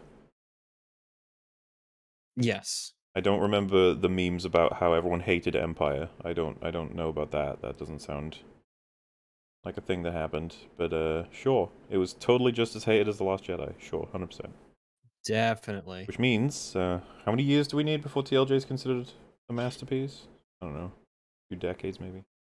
We'll get there. So yeah, I guess, I don't know which one I would say is the most crushed of all the IPs. Kind of hard to say definitively. if we go with health in the box office, I guess the MCU is definitely not crushed yet in the same way that Terminator is. Terminator struggles to make like any money now because of how shitty these projects get. Star Wars is doing well. We haven't seen anything from Star Wars since 2019, so movie-wise. But I'm sure that's gonna change soon enough. It's still unbelievable to me that that's the case. When are you expected to get a Star Wars movie now? Is it like 2024? I think so. I think it is. Insane, like this 5-year gap because of the damage that Ryan did to this franchise. Like, do you know how much of a fucking ripple effect you had? It's the most damaging movie to Star Wars, I think, was The Last Jedi. Fuck yeah, Rise of Skywalker was goofy and shit, but like it's just like dropping a bit of poison in that open wound, the blood is splayed everywhere. It's like, yeah, I guess you're killing it more, but TLJ made The Rise of Skywalker possible. I think it's interesting to think about how a lot of people went into The Rise of Skywalker knowing it was going to be shit, and for some reason, some people thought that didn't reflect negatively on the film that came before it. Yeah. Like, that we all knew that it was going to be a disaster, that we all knew it was going to be a complete piece of shit. Like, people would say, oh, what a heel turn, and this is the fault of people who didn't like The Last Jedi. It's like, the fact that you knew ahead of time, had a good feeling that this was going to be shit, I think speaks volumes to how incoherent that trilogy was from the very beginning. Like, nobody was surprised that that film sucked. Everybody knew it would. Why would people think that following what is apparently the most groundbreaking and revolutionary Star Wars film to come out? Why would that just be a normal expectation among even people who apparently like that film, if not a reflection on that film's quality? It's just fascinating. Some people saying, isn't TFA the death of Star Wars? It's like, I think that they could have drawn it back. I think that no. You know, in the same way that Empire turned Star Wars into a franchise, and not in the sense that there's a second one, therefore more than one. I mean, in the sense that knocking it out of the park twice, that gets you the go ahead to just go nuts as a franchise, as opposed to just the one time. Even though there are examples of franchises that are basically based on one good movie as opposed to several, but Star Wars is huge, right? Maybe the reverse thing happened there, where it's like we had a bad one, but it can survive a bad one. But can it survive 2 bad ones in a row? It's like it goes from being a particular tier to a different tier. Like Star Wars, you know, its reputation was way fucking better after TFA than now. And so, you know, I think most people agree it was salvageable. Could have made TLJ that story that wasn't what we got and drawn it back a bit. In the same way that you could probably draw back a lot of the MCU going awry. And we'd seen attempts at doing that before, even in the MCU. I feel like Phase 2 was actually we were heading down a bad way. It was not going good. And then there's elements of Phase 3 that really started to bring it back. And then Phase 3 ended with yeah, because Endgame is Phase 3, right? So yeah, Phase 3 didn't end great. Yeah. Either Captain Marvel or Black Panther, which yeah, still plenty of bad ones in that as well. But I don't know. I'd like to think there is always a way to rescue writing. It's harder as time goes on. You can't talk about Jurassic Park that way. I will continue to maintain The Lost World is still not a good Jurassic Park movie, okay? It's just one. That's the second one? Yeah, it's the one that I think people will have the most assumption. It's like, well, you think that one's good, right? And it's like, I can remember very little about it. We have to go in our Jurassic Park arc. We do, yeah. Because I'm pretty sure I remember liking Jurassic Park 3 more than 2. Which is possibly controversial. I can't remember anymore. All I know is that the Jurassic World franchise, like, fucking... Everyone kept saying Dominion's worse than Fallen Kingdom. It's just like, Jesus Christ. We'll do that someday. We will. Because Fallen Kingdom was special, but the idea that Dominion's even worse... Fucking, let's go, I guess. That's rough. Because what was it? What's the one before Dominion? Fallen Kingdom? It is one of the worst movies I've ever seen. Do you know that... It is awful. I think it was Drinker and another friend of mine. I can't remember who exactly, but they were like, you should see Dominion. It's like shockingly bad. And I was like, all right, give me something about it that can at least help me understand. Like, how could it be worse than Fallen Kingdom? And they're like, well, what do you think Dominion's about from the trailers and the end of Fallen Kingdom? It's like, oh, well, the obvious. It's dinosaurs are all over the earth now. So we're gonna have stories that relate to that, I suppose. Like, how do we coexist with them, or how do we destroy them, or what happens to certain environments as a result of them? But yeah, you'd think maybe that was the story. More so about dealing with a horde of locusts that are attacking the world, and eventually they become fire locusts. What? And that was my reaction. I was like, that's not true. No, not D&D. I'm talking about Jurassic World. What happens in that movie? And apparently that is what that film's about. That is the thrust of the drama. And I was just like, I can't wait to see it. Why can't people make stories anymore? Like, what's going? All this shit that I just mentioned about what I thought the movie was about, I don't think that's particularly impressive. But apparently, like, that's just too much. That's too much. Can't be doing that. We'll instead just we'll go with this other thing. It's just like, what are you doing? Why did you write this? And yet that's probably made the kind of money they needed to make, right? I don't know.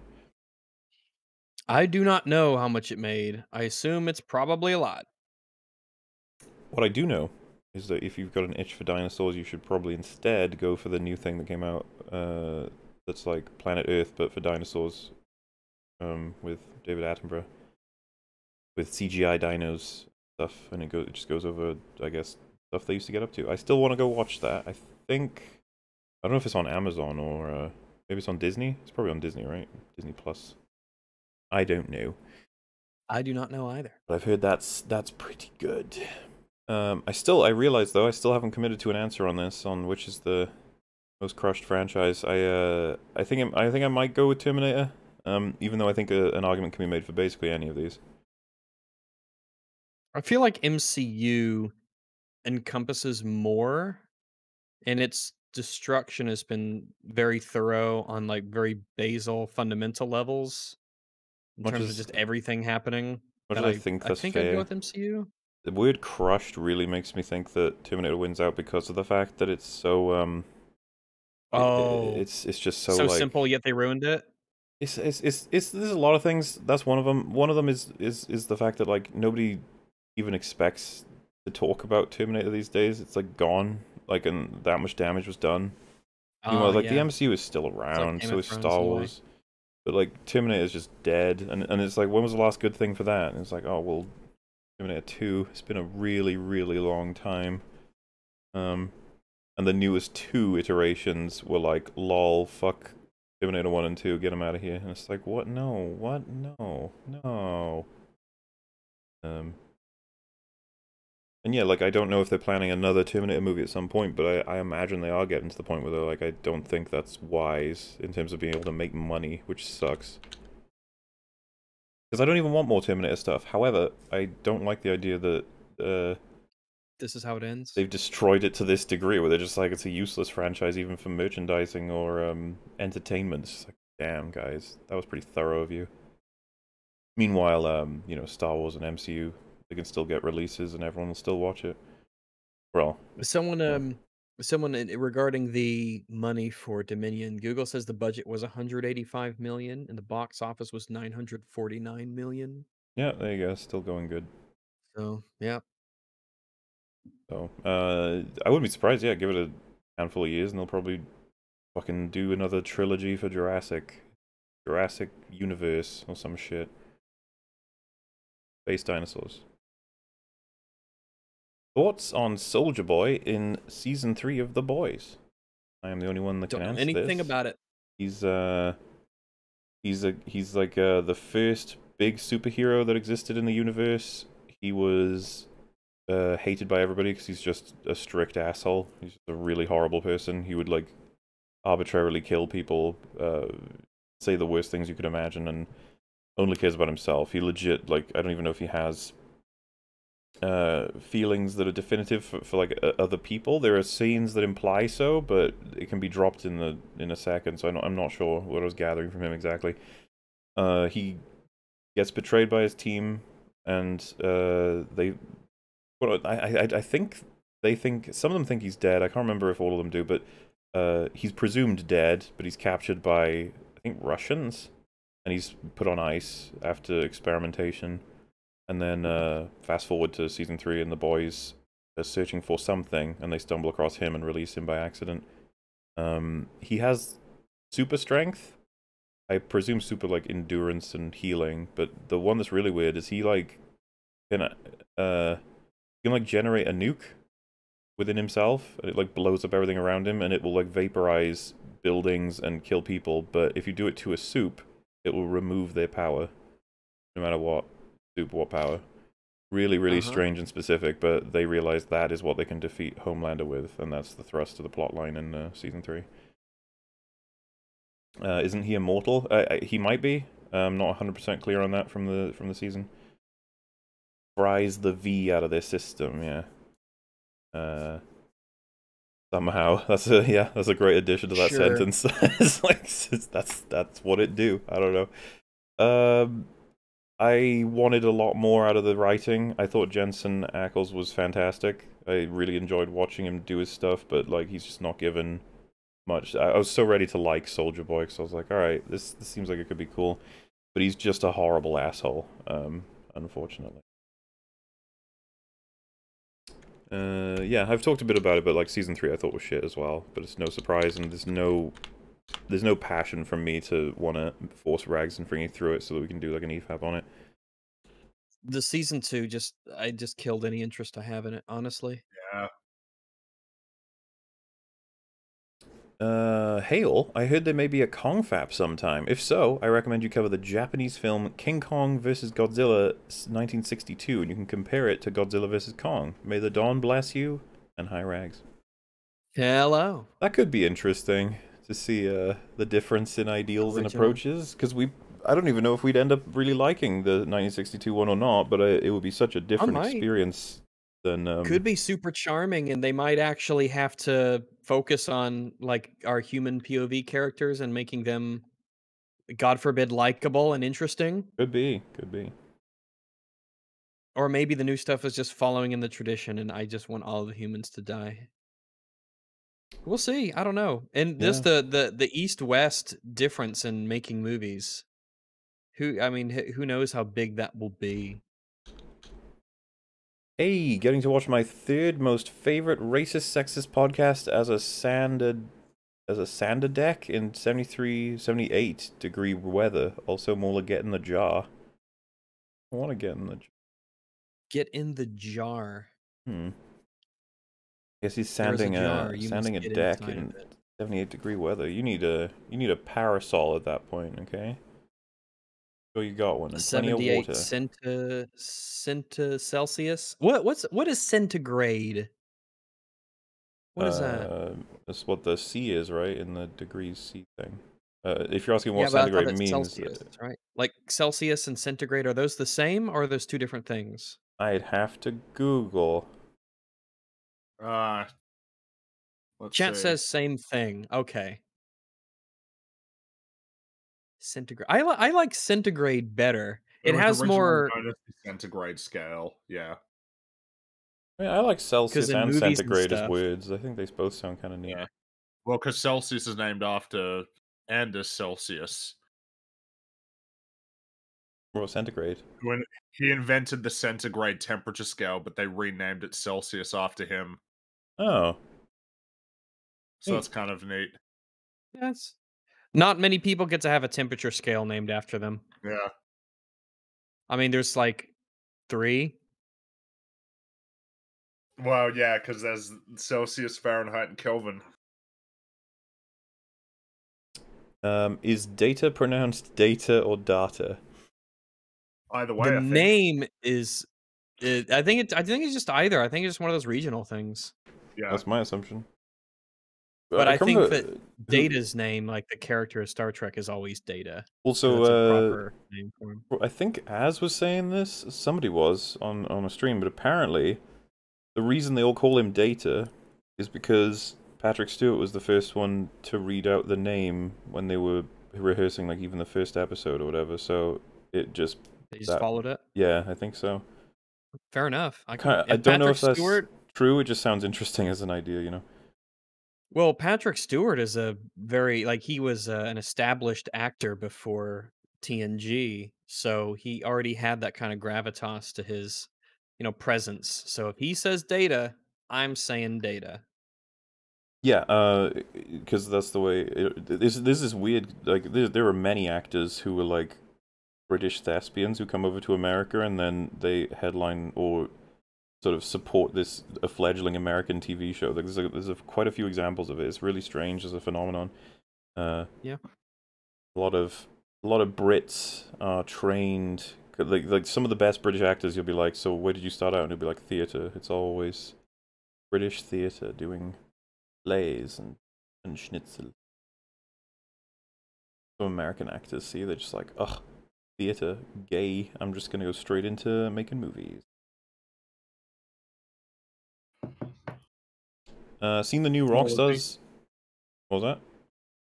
Do you remember Leopold from The Simpsons? Yeah. Fucking He's a terrifying funny guy. character. Alright, you Oh, little my- jerks, listen up.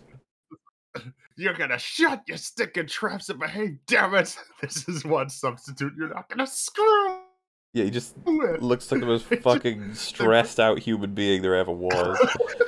I think what sold it for me was that his teeth are clenched shut when Yeah. he speaks. Perfect. And the fact that he gets introduced by Skinner only to introduce Marge. Like, what's the point of that?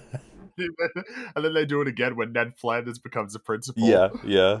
Like, all right, you listen up, you little freaks. Like, Must be quite the life of a substitute teacher who well, yeah, because just oh, what's that? because no one respects you, especially children, which is the opposite of what a lot of people probably have as their lives. Where it's easy for a child to respect you a lot if you're an adult, right? Especially in a classroom scenario. The substitute teacher is like, we don't fucking care about substitute. You have no power here. Yeah, You'll be that's gone the tomorrow. vibe. Fuck you. That was the gag, because Bart had systematically like broken the souls of every substitute. Like, Yeah. they had Mo come in and he gave him like a fake list of student names, and it's like Maya Butt Reeks was one of the names. Maya Butt Reeks. And he's like, what are you laughing at? Oh, it's my, oh fuck, what did he say? It was like, it's like my forehead, isn't it? Or something. It was, well, I can't help that. was And then his he just runs nose? off crying. Yeah. Something, yeah, it's like my hideous nose or something. Well, I can't help that. And runs away crying. And then, yeah, last up is Marge, so that screws up all of Bart's plans. No, as someone pointed out, he says it's my big ears, isn't Oh, it? my big ears, that's right, yeah. Well, well, children, I can't help that. Because he runs away. Poor So Mo, fucking 'cause, bizarre like, to Mo, the replacement teacher. Like, the what? substitute teacher, Mo, the guy who routinely just points guns at his patrons. You remember, like, I'm gonna give you to the count of 3. Or, oh fuck, what was it? Like, he was pointing the gun at one of like the guys who's always in the bar but doesn't have a name, and it's like, you know, I'll give you to the count of 3. 1, just shoots him in the back as he's running away. I had some guy try to stick up my bar. What did you do, Mo? Well, it was a real tense situation, but I managed to shoot him in the spine. And everybody just starts cheering. Sure, Homer, I can lend you some money, but since you got no collateral, I'm gonna ask that you pay in advance. Oh, geez, Mo, I really like my legs. Couldn't you just bash me in the head?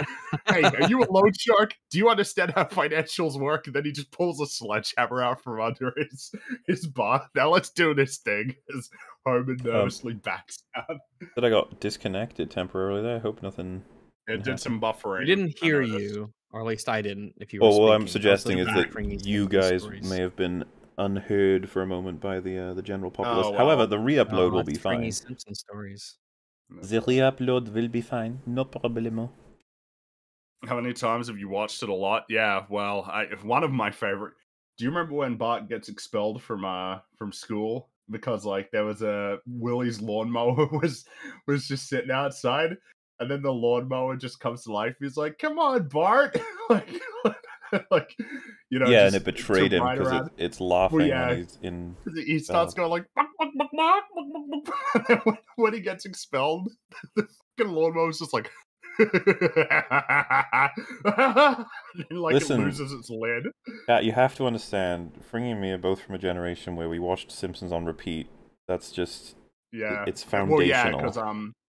back in the day, one of the TV stations here would play Simpsons every night of the week, and it had a Simpsons hour like 3 days out of the week. So like it was just lots of Simpsons. I was the I opposite. Wasn't allowed to watch Simpsons. It was in a. I wasn't allowed to watch Simpsons. had the Ah, entire just fucking collection. I bought season box sets and individual box sets, and I wanted them just to have them, not even because I needed them. Fox 8 weekends. Oh yeah, when like Fox 8 would do a Simpsons marathon, man, that was some good shit. Like when it was, I remember I think they ran a marathon that was like every single episode of The Simpsons for a whole week. Mm-hmm. So like you could just turn it on and there'd just be Simpsons. It's good shit. It's just not a thing that happens these days. People. I probably watched as much South Park as Fringer did Simpsons. I've watched lots of South Park though as well. I could The show I quote a wasn't allowed lot to of stuff in watch. South Park as well. Well, yeah, because it's kind of weird to think because it was just like Family Guy, American Dad, Futurama, South Park, Simpsons. I was just watching them all. Yeah, exactly. Futurama was really cool. I enjoyed Family Guy a lot, obviously. I still like kind of respect the earlier parts of Family Guy. Yeah, I just feel like it's I don't I mean, know. I I've feel like even it's like there's that weird YouTube short stuff. I've seen a couple of clips of newer Family Guy stuff, and there's some that I'm just like, yeah, that's funny. That was alright. That I'm sure joke there's some good stuff in there. There's gotta be, right?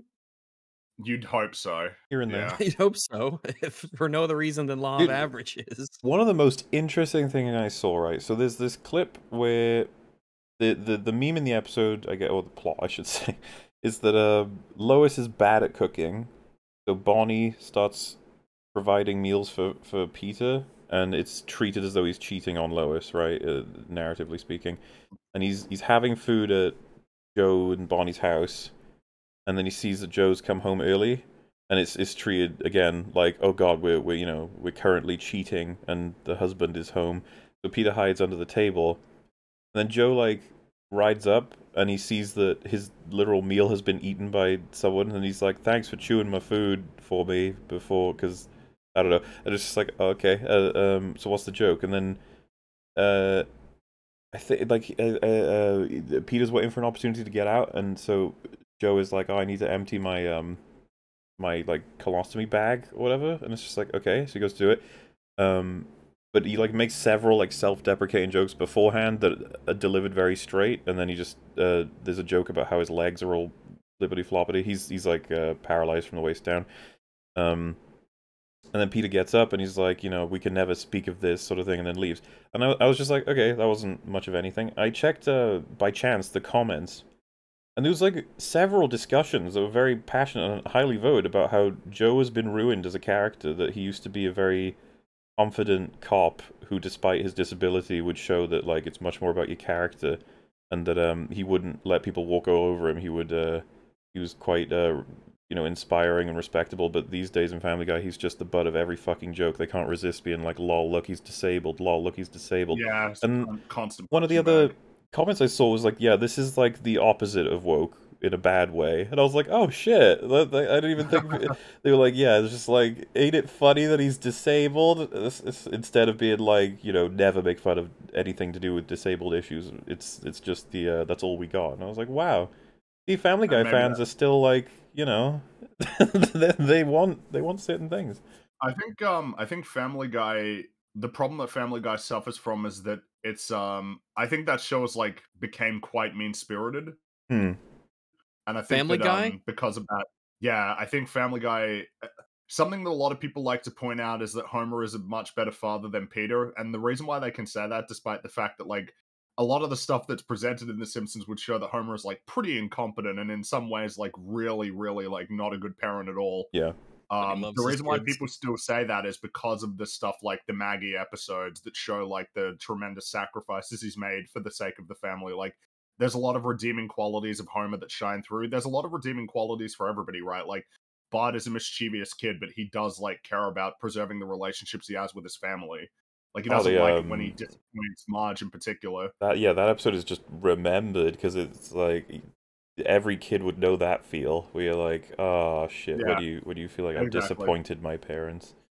And that's like what The Simpsons has, is that like it has heart. Whereas I think what happened with Family Guy is that it just became Isn't it like funny that Peter's a dick to his kids and everyone well, isn't for it no funny that reason? Peter like shoots Meg with a gun? Like, isn't Yeah, that it's funny? gone to that point.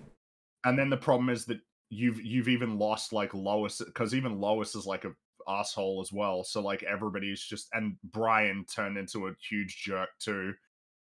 Like Stewie's a much And more sympathetic Stewie character is than Brian now. Like Yeah, a which is much more insane. sympathetic character. You're right, like because Stewie was supposed to be almost pure evil, but he became Yeah. way more he hated his well-rounded. mom and he was evil. Now he's just gay.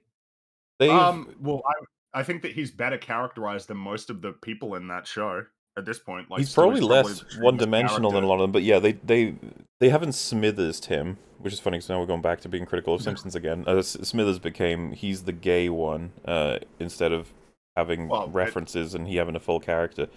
it's the Flanderizing. Same with like Yeah. Principal Skinner. Principal Skinner's like it's worth noting like how much his Vietnam stuff like informs who he is. But now it's kind of just like, isn't he kind of pathetic, you know, and like hapless when that was not who Skinner was. It's like you can't resist telling the jokes so much so that you lose a lot of the substance of the characters that made them who they are. Same with Flanders. Yeah. I mean, Flanders is the prime example Yeah. of that, isn't he? Perfect. It's just yeah, I don't know. I think Family Guy is like so determined to like tell jokes and very disinterested in character, and that wasn't always the case. It didn't used to be like that.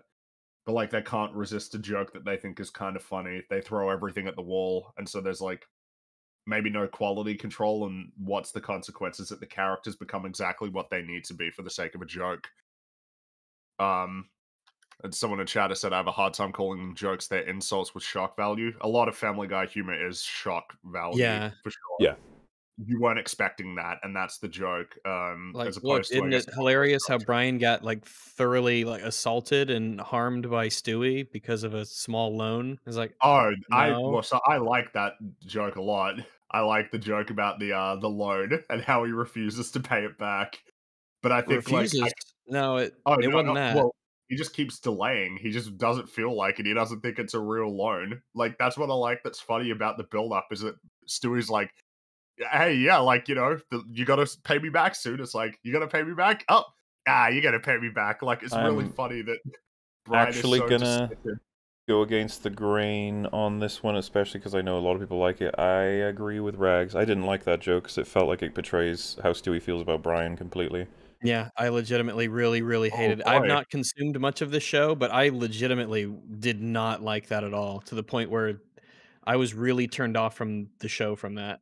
I think that it really the only benefit you can get out of it is the exact thing you were just describing is the problem that Family Guy has right now, which is that it's Which how is, shocking is that, and it's like, yeah, that is shocking. Stewie wouldn't do that. I think a problem that Family Guy has is that they never know when to end a joke. Have you seen a clip? It's Yeah. you know the song that's like, you know that song? Do you remember? If your Oh, point's I'll gonna let be you that hum they it. fucking play a song for too long, they've done that many times. It has Yeah. a long intro. It has a really long intro. It's like a minute long intro before the lyrics kick in. And so Lois is like, "Oh, Peter, did you like, I don't know, put something in the dishwasher that you weren't meant to?" And so like Peter, the song starts playing and he's like using it to delay saying anything. And so it's just a 1 minute intro of listening to the song. He sings the first line of the lyrics and he said, "Yeah, it was me, I did that." And then he just keeps singing the song. And it's like, man, that's like a minute of screen time just fucking gone. Like just on Yeah, this I joke. generally don't care for those jokes. Someone You have just to be said, really careful with those. bird is the word. Yep, that's That's what came Bird to is the mind as word. well, yeah. yeah. The whole first 7 minutes of that episode is just bird is the word. Oh, it's painful. And then you have the joke is that the joke has gone on too long. It's like, okay, but the joke's That's got what- on too long. I Like, know just that wasting- doesn't mean it's funny. And it's so interesting because the third chicken fight is like 5 minutes long. It's about a quarter of an episode, and when you realize that, it's like, dude, this episode has like very little going on in it. Like the fact that you could spend 5 minutes on a chicken fight, which I enjoy those chicken fights, but like, isn't that just funny that you could spend so long on like a fight without having any like advancing of the story at all. I don't think you can do that in The Simpsons, where you can spend 5 minutes on one joke. You know, They would. The Simpsons has more plot going. I mean, you know, it sounds a little bit cruel, but it's like, well, The Simpsons usually were telling stories. Family Guy, less so. Well, because I guess something comparable. You remember when they go to the candy convention? There's a lot of great jokes in that one. That was the homosexual harassment episode. It is, and it was ahead of its time by fucking decades.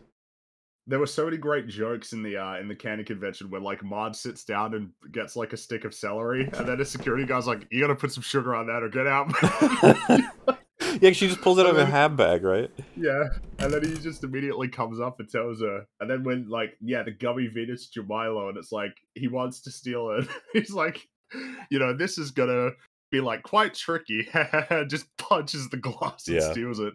And then when they're running away, goddamn, one of my favorite jokes in that show, when he gets the vending machine, gets like the Coke and then mixes it in with like it was like, two really fizzy things combined. He throws it like a grenade and runs away from the explosion in slow motion. It's so good. And it's like, there's so much inventiveness in that as an action sequence. And it only even lasts like 30 seconds, but it feels way longer than that. Yeah, Pop Rocks, that's it. See you in hell, candy boys. Oh, Good I love times. it. Yeah. Because that is what would happen if you put Pop Rocks on a like a Coke. It would explode and blow up a whole building. Yeah. That's the thing. They could throw jokes. Like there was the one when Mole Man, he's just promoting solar energy, and there's just like this FBI looking guy like, "So this stuff really works? It certainly does. Oh well, lots of luck." And then karate chops him in the back of the head, and then they just change it out for like oil and gas. It's just it's like 10 seconds for a joke, and then you're just moving right on to the next one. They just machine gun out jokes. The government stopping poor Hans Mole Man, the most unfortunate man. Hans Mole Man's life is just paid. You're doing your job today, Mr. Sun. Mr. Sun then sets on fire. I'm 31 years old. Dude, that was one of my favorite jokes when I first heard that. Alcohol has ruined my life. Man getting hit by football as well. Oh, man. It's like, oh, this contest is over. Give that man the $10,000. I don't think we could literally make a podcast of remembering Simpsons. Hey, remember that great Simpsons joke? Yeah. Hey, if these big corporations can make millions off of remember things, surely we can make a podcast out of it. Yeah. Like, now I'm just thinking again about simple jokes when Homer goes back to get his job, and it's like, "Are you a new applicant with this nice big door?" It's like, "No, I'm actually coming to get my job back through there," and it's like a little dog hole, and then he has to crawl through a bunch of dirt, and Mr. Burns is standing there waiting for him to come out. "So, come crawling back, eh?" He created a door to make the employee literally come crawling back for a job. Dude, I feel that's something Mr. Burns would do. Mm-hmm.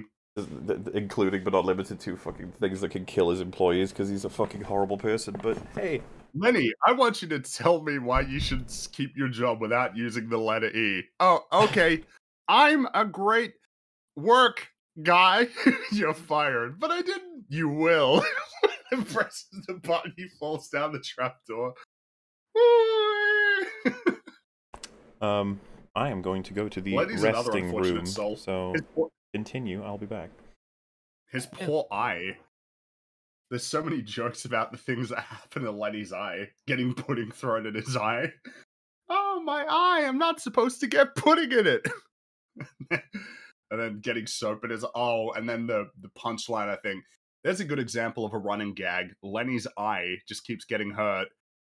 And then like the punchline was that there's this guy promoting something called Omnigogs that are just these really strong, sturdy goggles. And he like pulls off a rubber band, it hits him in the face. He's like, "I'm all right, folks, thanks to my Omnigogs." And then Lenny turns around with a patch on his eye. A little late for Lenny. A little late for Lenny. to get his Omni goggles. Oh, and then of course someone's reminded me in chat. The goggles, they do nothing when Radio Wolf Castle is getting swept away by the like $1 million single take of the radioactive stuff. That one's got a lot of good jokes too.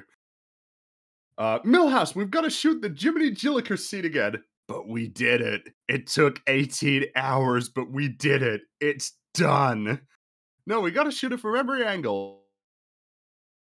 Again and again. And again and again and again. Just drags him out. Real acid. From the goggles. It's kind of funny because, I mean, that's a relic from like a different time when you had a shot that cost $1 million that you had to shoot once and get it right. Now it doesn't matter. No shot costs $1 million anymore, I guess.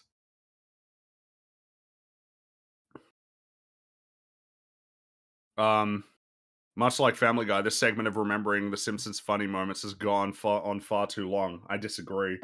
I could do this for forever. I make no claims. What about how long or short this segment should be? I think it's a fine segment considering that Mahler is in the loo room and I have nothing to really add when it comes to remembering Simpsons because I've watched so little of it. This is Fringy's time to shine. Well, it's just we can't continue with the super chats at the moment, so you're gonna have to wait for a second. That's true. Mahler hoards them all in his golden cave, and we only get to experience super chats through his generosity. Exactly. Well, that's what he calls it. With his blessings. Do South Park. Oh, I could. I really could. Like it's a lot of South Park gags. South Park is a really rare show though, in that it's been going for I think 25 years now. I think it's up to 25 years and it's still relevant and funny. I don't know that I'd say it's as funny as I think. I usually describe the peak as like season 6 through 10. That's like when I think of like what South Park is, I usually think of that era. But the fact that it's still really entertaining now, and it's not even going to end anytime soon. They got like a $900 million deal with Viacom to like make a whole bunch of streaming specials for South Park and a few new seasons. Thoughts on Bob's Burgers? I like Bob's Burgers. I actually started watching the movie, but then I stopped. I should finish it. I remember when Bob's Burgers. It just wasn't grabbing me. The film, I don't think. Which is did it not feel like the show, or it did feel like the show? I just wasn't. I think maybe I need to give it a second chance though.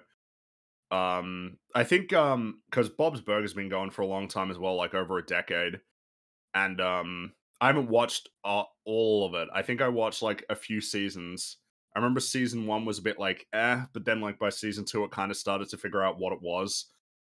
And then it started getting funny. I remember there was a really great gag where Bob is teaching Tina how to drive in an empty parking lot.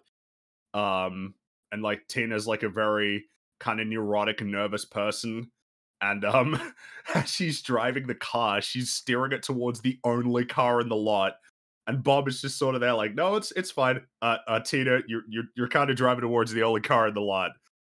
All right, Tina, you can turn one direction. Tina, you're just swerving back and forth. Turn one way and stick with it, Tina. And then he just starts screaming for her to stop the car as he starts to realize that she's gonna drive straight into it. And then the best part was his car got destroyed. The car that she crashed into had a little ding, but she wouldn't let him just drive off without leaving a note, and then the whole episode ensues from that. It looks like Mahler's actually pooper chatting right now. He says, Rags and Fongy, most influential media on your life. Well, I think it's Lord of the Rings. Those movies were the most influential pieces of media in my life. When I watched them in the theaters and everything, I was pretty young, impressionable, and they were so good, and they really just fed into. I already liked fantasy stuff, but I think those did such a. They played a big part in really sort of cementing how much I love fantasy and the things I like about it. I had the CDs, the soundtracks, and I would just listen to them constantly. Um, I just so much of that was great. I love it to this day. And it has characters that I just think about a lot, and moments that I think That's about a a good lot sign. that are very emotional and important, and got a lot of good life lessons in there and examples of how you should be. So I'm gonna say Lord of the Rings. Mine probably would be The Simpsons. I know that we meme about all the references, but like Simpsons was super formative. That's probably like the first real sort of love for like a television show. Um, yeah, like I think Simpsons. I think my interest in The Simpsons explains a lot my perspectives on comedy, cartoons, and I guess an attitude in general towards like maybe like a more irreverent sort of like a preference for like an irreverent style of comedy, satire. Yeah, like Simpsons is super important and influential. And then of course because of the Simpsons, that spun off into other things, right? Like Futurama, South Park, uh, basically like whatever cartoons. I think that probably would have been the start. Though maybe I was always going to enjoy cartoons because I think animation's great. Love I it. think there's so much you can do with animation that like animation is the joy that can come from just like the way that something moves and how like unique and distinct that is to animation as like the core focus of the craft. Um there's just like a lot of great potential as well as uh more breadth in what you can do in like a cartoon world compared to like a real world. There's just so many jokes at your disposal, so many things that you can play around with, like physics and surrealism and things. Not to say that those things aren't at the disposal of people making live action stuff. I mean, Yeah. when you described animation as all the different ways it could bring life to things, I mean, literally, animation is from the Latin anima, which is what Hmm. is a spirit. Yeah, exactly. You It's a animate great, something it's a to great give way it to describe spirit. it. was always weird when there was Yep. like theories about how like EFAP have this, lame bias against animation, and it was always like, Is that a wait, thing? what? There was a couple people who said it in the, people had highlighted it in the Discord and showed me. I was like, why the fuck is that? Like Like, the opposite of true for me. well, because you were If talking about anything, I'm most biased in influential favor of media. animation. Someone was like, oh, it's going to be Angel for Mueller, and it's like, well, it's Buffy and Angel or Simpsons. Simpsons is pretty fucking foundational for me. I don't remember things before The Simpsons, okay? I was A watching lot it of and I my was favorite obsessed with stuff it. is a lot of my favorite stuff is cartoons: Simpsons, Archer, South Park, Looney I just Tunes. named all the ones I was Um, watching all over the place for like a huge portion of my life. So it was so mhm. odd to hear that. And then I think once we did the Arcane episodes, people were like, "Oh, they don't hate animation." If anybody thought It's like that, no, no, no, not at all. Actually, kind of adore it. Well, not even kind of. I do adore it. yeah. Like it's an incredible thing that exists that we make as humans. Like animation is so cool. Or whatever species we may be, of course. Hmm. Seen the new Rockstars video on Suicide Squad? They claimed that Enchantress is better than Avengers 1 Loki because at least she's not another angry white man. Nice. Hmm. I totally agree. New Rockstars What said? channel is this? I, Rockstars? New Rockstars, I've only known them as the people who are like, if you see in this scene, we have 4 statues. One of them is the god of death from blah blah blah blah blah. And this could mean that we'll have future movies regarding that god fighting Thor. That sort of thing. I didn't think they would ever argue, oh, Enchantress is better than Loki because she's not white. So it's like, oh, well, Oh, she is she's white, not a but she's man, not sorry. man. Yeah. She's whitish, yeah. Well, yeah, because she changes colors, right, when she goes super She's evil like I demon thought she mode. was like a South American Well, kinda that's Well, probably where god. the Cara Delevingne is British. Like was gonna she's say it's possessed a white lady, so Yeah. She's um, transracial, Fringy. I don't. I'd be curious to see that. I'm surprised that Rockstars would try that, but why not? I guess if you're running out of things to say about a film. I know why they want the sock. Wink, wink. Ew. I don't. Ew. to keep their feet warm. Not to defend this film, but it is implied only the Necrosword knew what the key was. Oh yeah, I think we talked about that, and I said that's the problem. Is the establishing that, and then also having it so that all the gods know where eternity was, or the key. Like there was. Remember, Zeus knows, so it's like it's got to go beyond the Necrosword. I like how I'm giving that to the film too. The Necrosword. What is that? The Necrosword I knows. don't fucking Yeah. know. It just knows It's the this sword stuff that too. knows. Yeah. Was the Necrosword crafted from some ancient temple from a demon in the MCU universe too, and they can make more of them? Probably. Yeah. That's how I'd do it. I know why they. Oh wait, someone sent that twice. The sock thing. Okay, there's legit Nice. two of them. Hello, all my tacos. Hello. Oh, hi. There is no center of the universe. The Big Bang was everywhere. Also, are these similar to gods in Moon Man, like multiverse where contradictory views of the same concept exist in separate media? I haven't seen Moon Man or Red, whatever it might be. But the MCU's definitely got contradictory views on pretty much everything at this point. Yeah. What doesn't it have contradictory views on?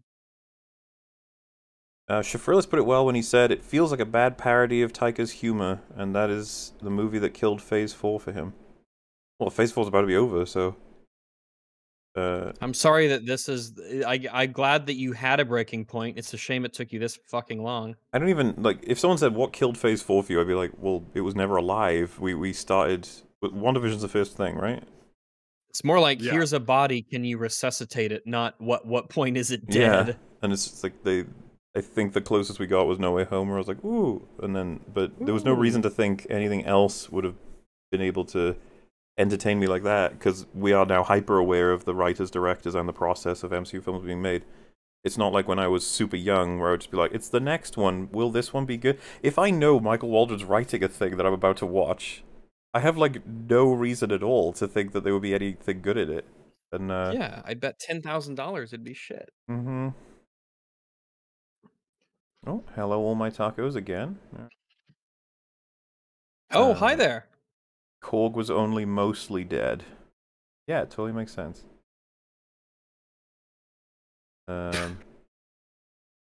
Wait, Jay's here?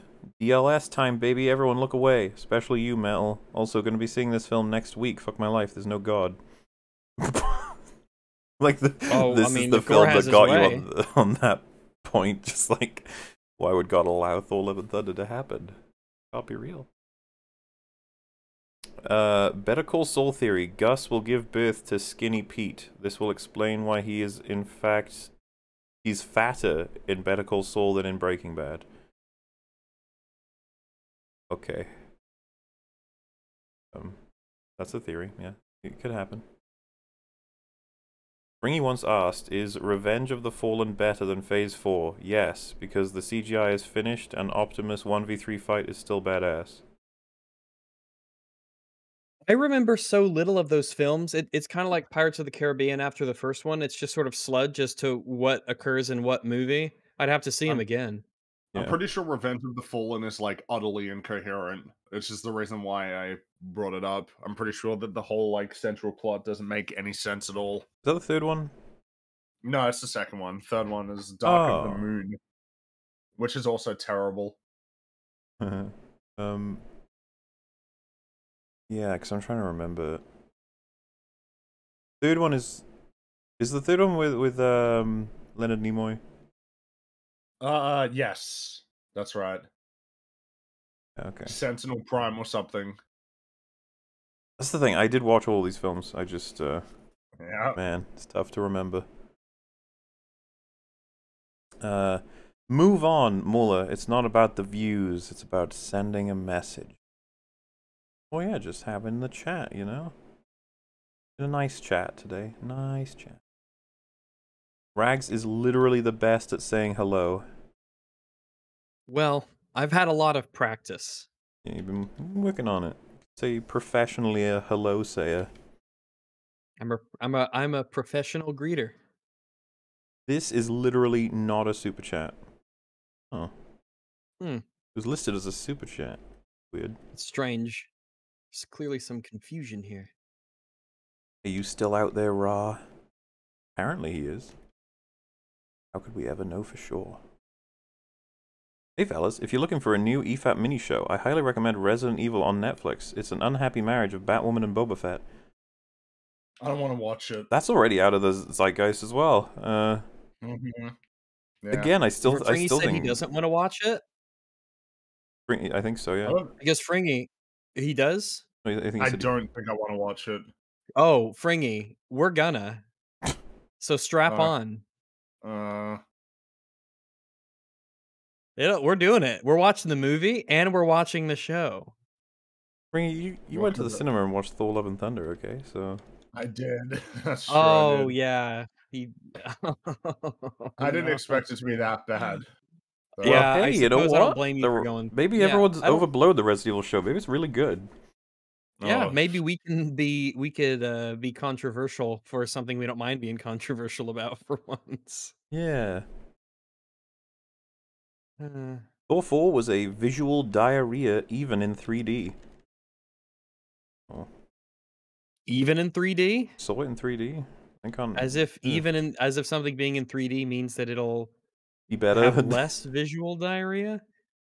You know, I often forget this, and I have to remind myself. The one time I've seen The Rise of Skywalker, I had to see it in the 3D theater because of just the way that tickets or whatever worked or something.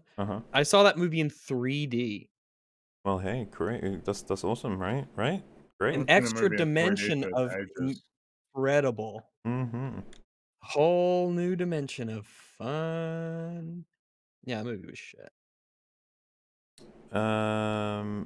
Do you like the idea that fan content such as fan art, comics, films, games, etc. are illegal when it's based on a brand like Star Wars? Illegal? It depends on what you do with it. So that makes and it's not the existence of it. It's copyright infringement, right? It's a tough one because it would be probably case by case, right? Like if someone made something absolutely incredible, but it is entirely reliant on that copyright, but they're not looking to make money, they just want people to be able to have access to it, and the company's like, no, you can't do that. Yeah, I would fan art and things like that. That's should totally be allowed. It just feels awful. It's like, oh man, they work so hard. The ones that really like when I was gonna mention that wasn't it the Metroid one where they made it so that AM2R, another Metroid 2 remake came out, and then I think it got taken down because they were making their own Metroid 2 remake. There's a lot of little things like that happen. They're like, oh, but they come from rules that are in place for good reason as well. To protect people from having their stuff get taken. Yeah, so it's like, case by case as far as I'm concerned. Because you can get people who are doing a sneaky. I'll be having that. I mean, I think fan art's really cool, and I think that it makes sense for I think it makes sense for a lot of companies to allow fan art to exist. It's a good way to get people to be invested in like a particular IP, to be creative and express themselves and tether more of themselves to it, and it just keeps your thing like more relevant. More what? So to me, it just makes sense to like allow. Yeah, because people are talking about it, right? They're still engaging with that particular content.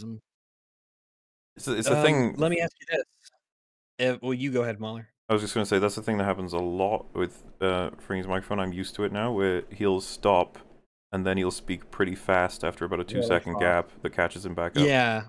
I feel like I didn't miss a word. I feel like we're playing fast and loose with time travel here on EFAP. Well, see, you just did it with you, Rags, where you cut out and went really fast. Oh my god. On my end. From my point of view, you're cutting out for a second and then speaking really fast.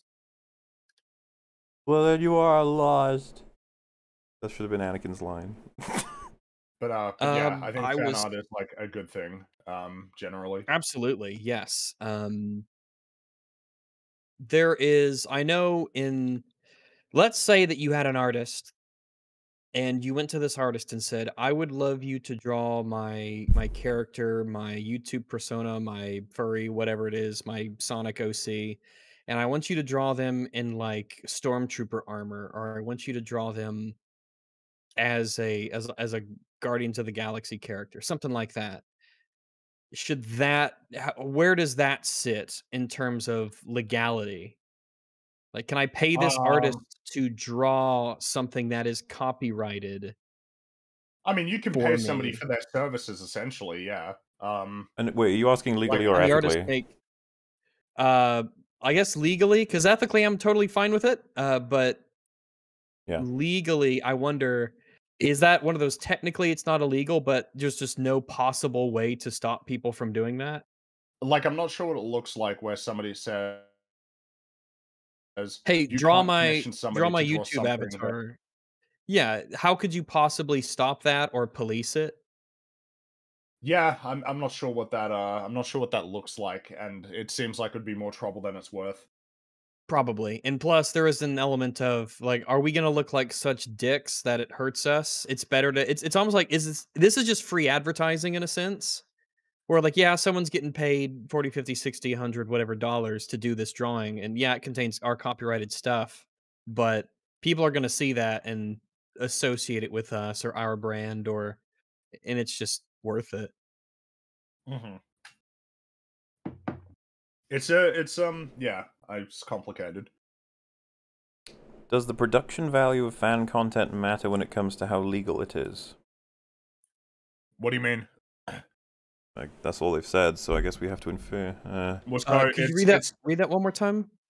Does the production quality change your approach on how legal fan art is? so I'm Like pretty how sure that like when it comes pr- to fair use, there's factors that are considered, and one of them is like if you're making money off of it, but it's not like a determining factor. I thought by Um, production quality they mean like how good it is, like how Yeah. I don't. well made That's. it is. I mean, that's irrelevant. Like, I don't see how that has any bearing at all, whether it's good or bad, as like Well, an illustration or something. in the extremes, it probably would be relevant. In the it's such a bad drawing of a stormtrooper, they're not That even you like. couldn't say it's a Yeah, they're like. stormtrooper. Yeah, that's what I was thinking. Doesn't even. It's just like a weird stick man.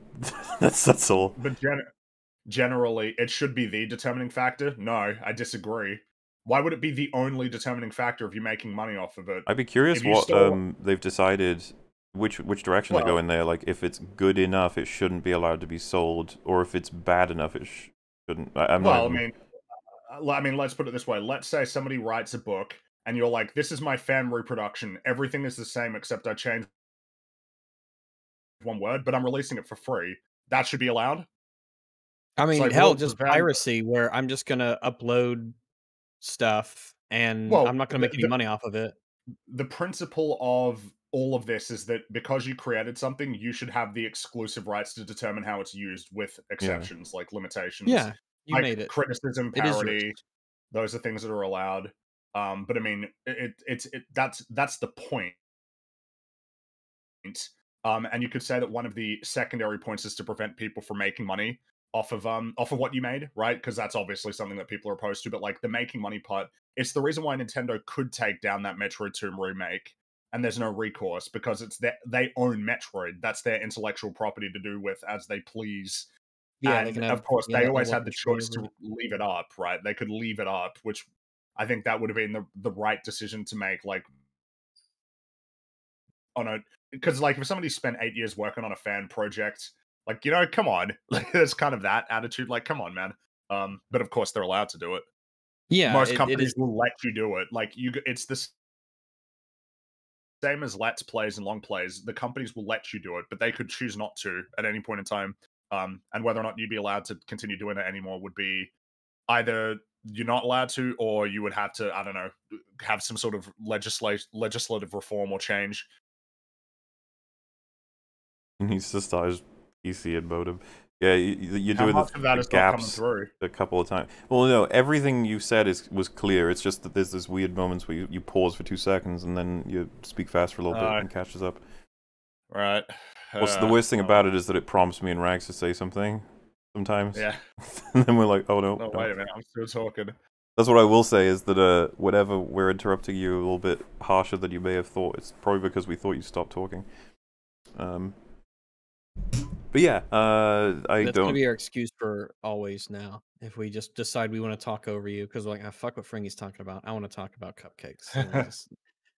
Oh, sorry, Fringy, with your vote got out. Nothing wrong talking about cupcakes. No, not at all. Didn't even imply it. Uh, In fact, I implied the opposite. I implied that it was maybe preferable to talk about them. True. Watched reactions to Kenobi Episode 3. When the Jedi names appeared on the walls, one person said, "Wow, so many characters can have shows now. I don't want to live on this planet anymore." Yeah. Yeah, that sounds rough. Think of the potential. We can watch even more shows of Jedi being shit. Watch Hell or High Water for good writing. I don't know what that is. Maybe it's a question. Do you want to watch Hell or do you watch High Water if you're looking for good writing? In which case, I don't know which of those two things has So I was better thinking writing. if I was to watch Hell, it's like, oh god, I don't want to be in Hell, do I? Like, I'm not seeing, if I'm watching it, I'm Plus, probably the there. writing of Hell is there's some issues with Hell in terms of writing consistency. But So I then, assume that if High I'm- Water is. Are we assuming this is on a screen? Because if it's high water, then I'm actually there. It's like, oh shit, am I okay? Am I dying? What's going on? I don't want to Well, drown. Underwater is high water, right? I mean, it goes up really high, and that was a Mhm. pretty good movie. So I certainly guess you could have. enjoyed it. Gave it, what, like a 6? I think? 5? Yeah, I think it was pretty good. I think it was a 6. I think it was slightly above average on our scale. No, the Waterworld? No, Underwater. I guess they Though may be saying, Waterworld does have high water. yeah, That Waterworld is would true. count as high water. It's all It has relative, very really, high but water. you know, I think it's fair to say. Most water is high except for that puddle. Yeah, I could see the one you're talking about right there. Wanda's victims deserve justice. Wanda dying is just running away again. They should have put her on trial and sent her to the tallest gallows that would be too good for her. This isn't going to come up. When she comes back, and she will come back, she'll save the day, and she'll say, "I'm so fucking sorry" to, like, Doctor Strange, maybe America Chavez, maybe Wong, who knows. And then, like, you know, Galactus will be there going, "Rah!" And then she'll fire lasers at him, and they'll all work together, and then she'll be like, "I know you can never forgive what I've done, but remember, I'll always be there for you guys if you need me." And then she'll run away. And then she'll have another fucking TV show where she's gonna have to fight Agatha again or some bullshit until she is like... They're desperately going to try and repair her. They're getting her back to hero status, but it'll never work. Because they don't have the balls to have her actually be responsible. And this Westview was one thing. Right? That was one thing. What she's done after MOM is it's over. How do you even come back from it? Yeah, I don't know. Fucking insane. Are you gonna go into the Illuminati universe and go apologize to all the families of those people you killed? No, you're not. You're gonna forget that ever happened. I hate it. The movie feels like it was written for the guys in the mental hospital during pudding time. Well, hey, at least they're happy then. Somebody gets something out of Thor: Love and Thunder. That's good. Glad something came of that. Ralph the Movie Maker did reviews of Ragnarok and Thor: Love and Thunder in one video. If you plan on covering Love and Thunder reviews, that would be a good choice because it has Tism. I'm pretty sure I actually happened to listen to that. I was, Yeah. I think, building some shelves and I needed something and I saw it in on my homepage. I don't remember finding anything he said interesting. No offense to Ralph. I just remember thinking, like, this is a very prosaic take on movies. He didn't seem to care that much. I don't know if it would be like the sort of thing that would be worthwhile for like an EFAP, especially after all the discussion we've had on Thor: Love and Thunder at this point. But because you know, it's funny, we've had the two catch-ups on the movie, which at this point we've talked a whole bunch about it, and good old Doctor Strange MO, and that keeps popping up. I'm watching Stranger Things the first time with my dad, and we just got to season 3, and I've never hated a season this far in my life. I hate what they did to Hopper. I hate everything. Yeah, that is the feel. That is why I was never going to touch season 4. Then I did. Dun dun dun. Can Jay fly? Why is Jay hiding the ability to fly from us? What kind of sicko would keep that under wraps? Also, hi Rex. Hi. I don't know. I have to ask. Hi, Morley. Yes, sorry, this is about music. I know you're mostly into classical metal, but have you listened to Gojira B4? I think you'd like them. EFAP for the ages. I hear they want to save whales. Oh, that's nice of them. But,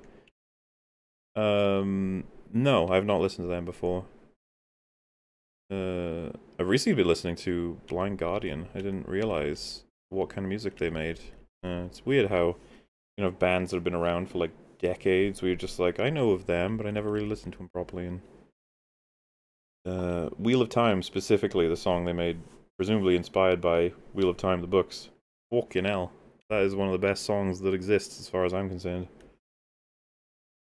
What? That's Wheel of Time by who? Wheel of Time. Yeah, that's what I said. Wheel of Time. Oh, I thought you were saying We Love Time, which, to be fair, Oh, I yeah. love time. Yeah, I'm a We fan of love time. time. We love time. Guys, shout out to time. I just want to do a song committing to, Wheel of Time. Yeah, Wheel of Time by Blind Guardian. I was shown it by a friend recently, and I was like, oh fuck, this is everything I like about my favorite music. I'm not gonna promise everyone else would like it, but I was a big fan. I've listened to it probably too many times, or maybe there's no such thing. Good for editing audio too, because music you can kind of get away with if you put it on low enough. So you might miss on like little artifacting. Sometimes it turns up in bad takes, in this, that way, or the other. Wouldn't it have been great if Gore caused actual doubt on Valkyrie and Jane, since Thor and the other gods had abandoned them as well? You could tell. I kind of thought that's what they were going for. Yeah, there was a tiny idea about that, just the tiniest sliver of an idea, and then it was gone. Mentioned it, and yeah, as soon as it came, it went. Man, imagine how cool it would be if you made it so the sword gave Gore like an encyclopedic knowledge of gods' histories. Maybe, I don't know. It's kind of a magical thing at that point, but you could know. Remember, Odin's history is apparently like blood-soaked, so you could easily have Gore let Thor know about all this shit, and really test his resolve on like what the gods have done for the world, really. And there's an easy arc, there's easy storytelling shit to be done there, but we didn't do it that much. Do it. The spiders crafted Gore's sword so he could read the script. Well, you must have been surprised when you found out he was playing 4 different characters. Taxing, but not impossible. Lord Longbong of Mubslington Abbey. Is there any good chance of a Kong Fap? Of Peter Jackson's Long Kong? When there's less going on? It'd be a movie fap for the ages. Yes. Oh, well, Wagsy. Scritches for the good boy. Oh, thank you. We very possibly just might do that. I think that's a big possibility in the lands of possibleness. And just saying, if we do it, I will probably, I'll probably enjoy that little journey. I'd imagine we all would. It's one of those movies that was considered pretty okay to good back then, so it might even be great at this point. You know how it be, you know how it go. I know how it be, and it be how it do. The movie makes it seem like Jane is stronger and better when she's off meds, so is Taika implying that you shouldn't be on meds? No, we ain't dealing with a Joker, okay? Like, that was clearly Joker's message. I think that, the stream is officially longer than EFAP 195. The catch-up for 195 is longer than 195. Makes sense. You guys just asked so many amazing questions. Yeah, and like it's a weird rule that they imply kind of that she would have made it had she stayed on the meds, which I don't know if they wanted to imply that or not, but she chose the hammer. Your respect for the Pegasus name is appreciated. Yeah, I wanted to make sure we don't just throw it around and give it to Thor Love and Thunder's horse, Yeah, it's just, I just wanted to make sure. Disney not knowing old business saying, you can't have it fast, cheap, and quality. You can only have 2 of the 3, but not all. You want it done fast? Do you want it done cheap? Or do you want it done well? Pick 2. Yeah, I've always liked the idea that you cannot get all 3. It's literally impossible. My father, who is an architect, he uses that expression often when he talks about jobs and clients and things, and it's something he often has to explain to people. It's very rare that you can get all 3 of those things, so just plan to get 2.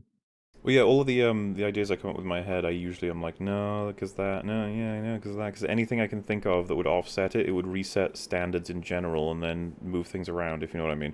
Like if we cracked it so that, I don't know, you could get loads of labor really quickly and cheaply, then it would make it so that quality becomes a whole new thing. Like the levels of quality would change, and thus this would still apply, this formula. Like it's just a constant, this thing.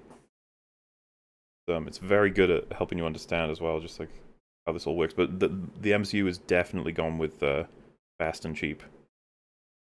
Yes. Well, yeah. Cheap cheap is just general low quality. Well,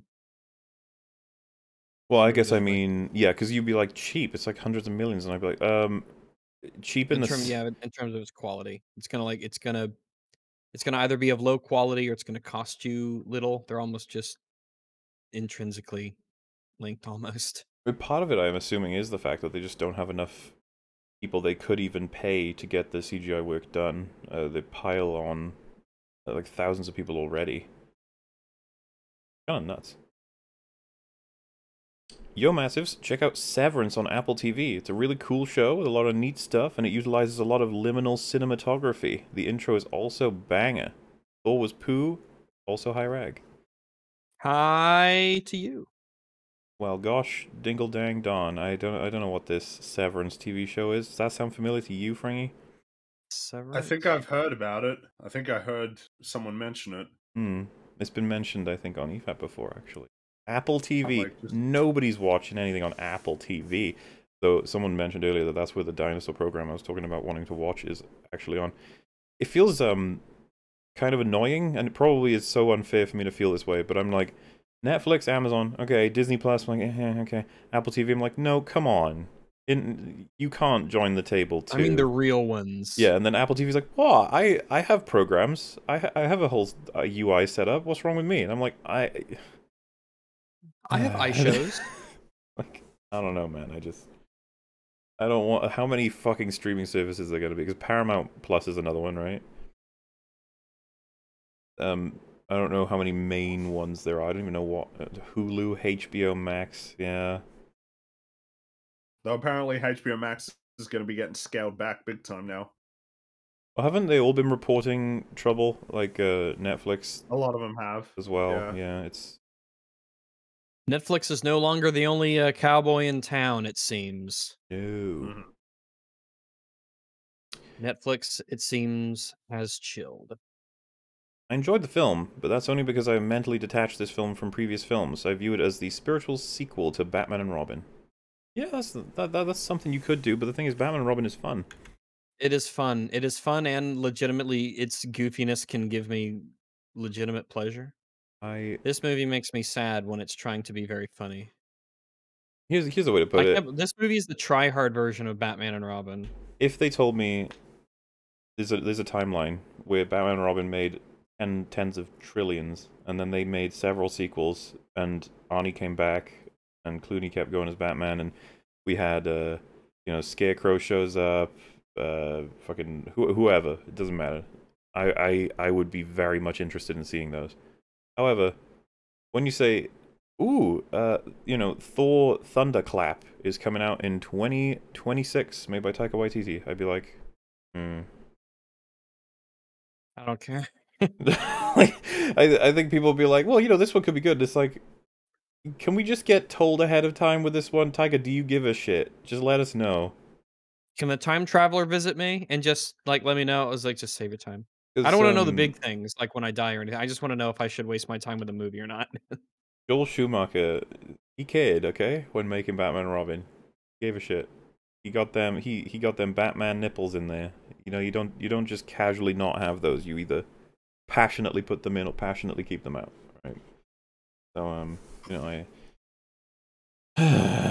we'll see what else is happening with Thor eventually. Hi Rags, you once asked what makes a good weld. A good, strong weld is smooth, even, and uniform across the entire length with tightly packed ripples. That makes sense, because you wouldn't want any weak points. Yeah. So I imagine consistency in your weld is very important. It also must be properly fused to the base metal along each side with no holes, slag inclusions, or imperfections inside it. The best welds will pass an X-ray test. Oh, that's kind of neat. Oh, neat.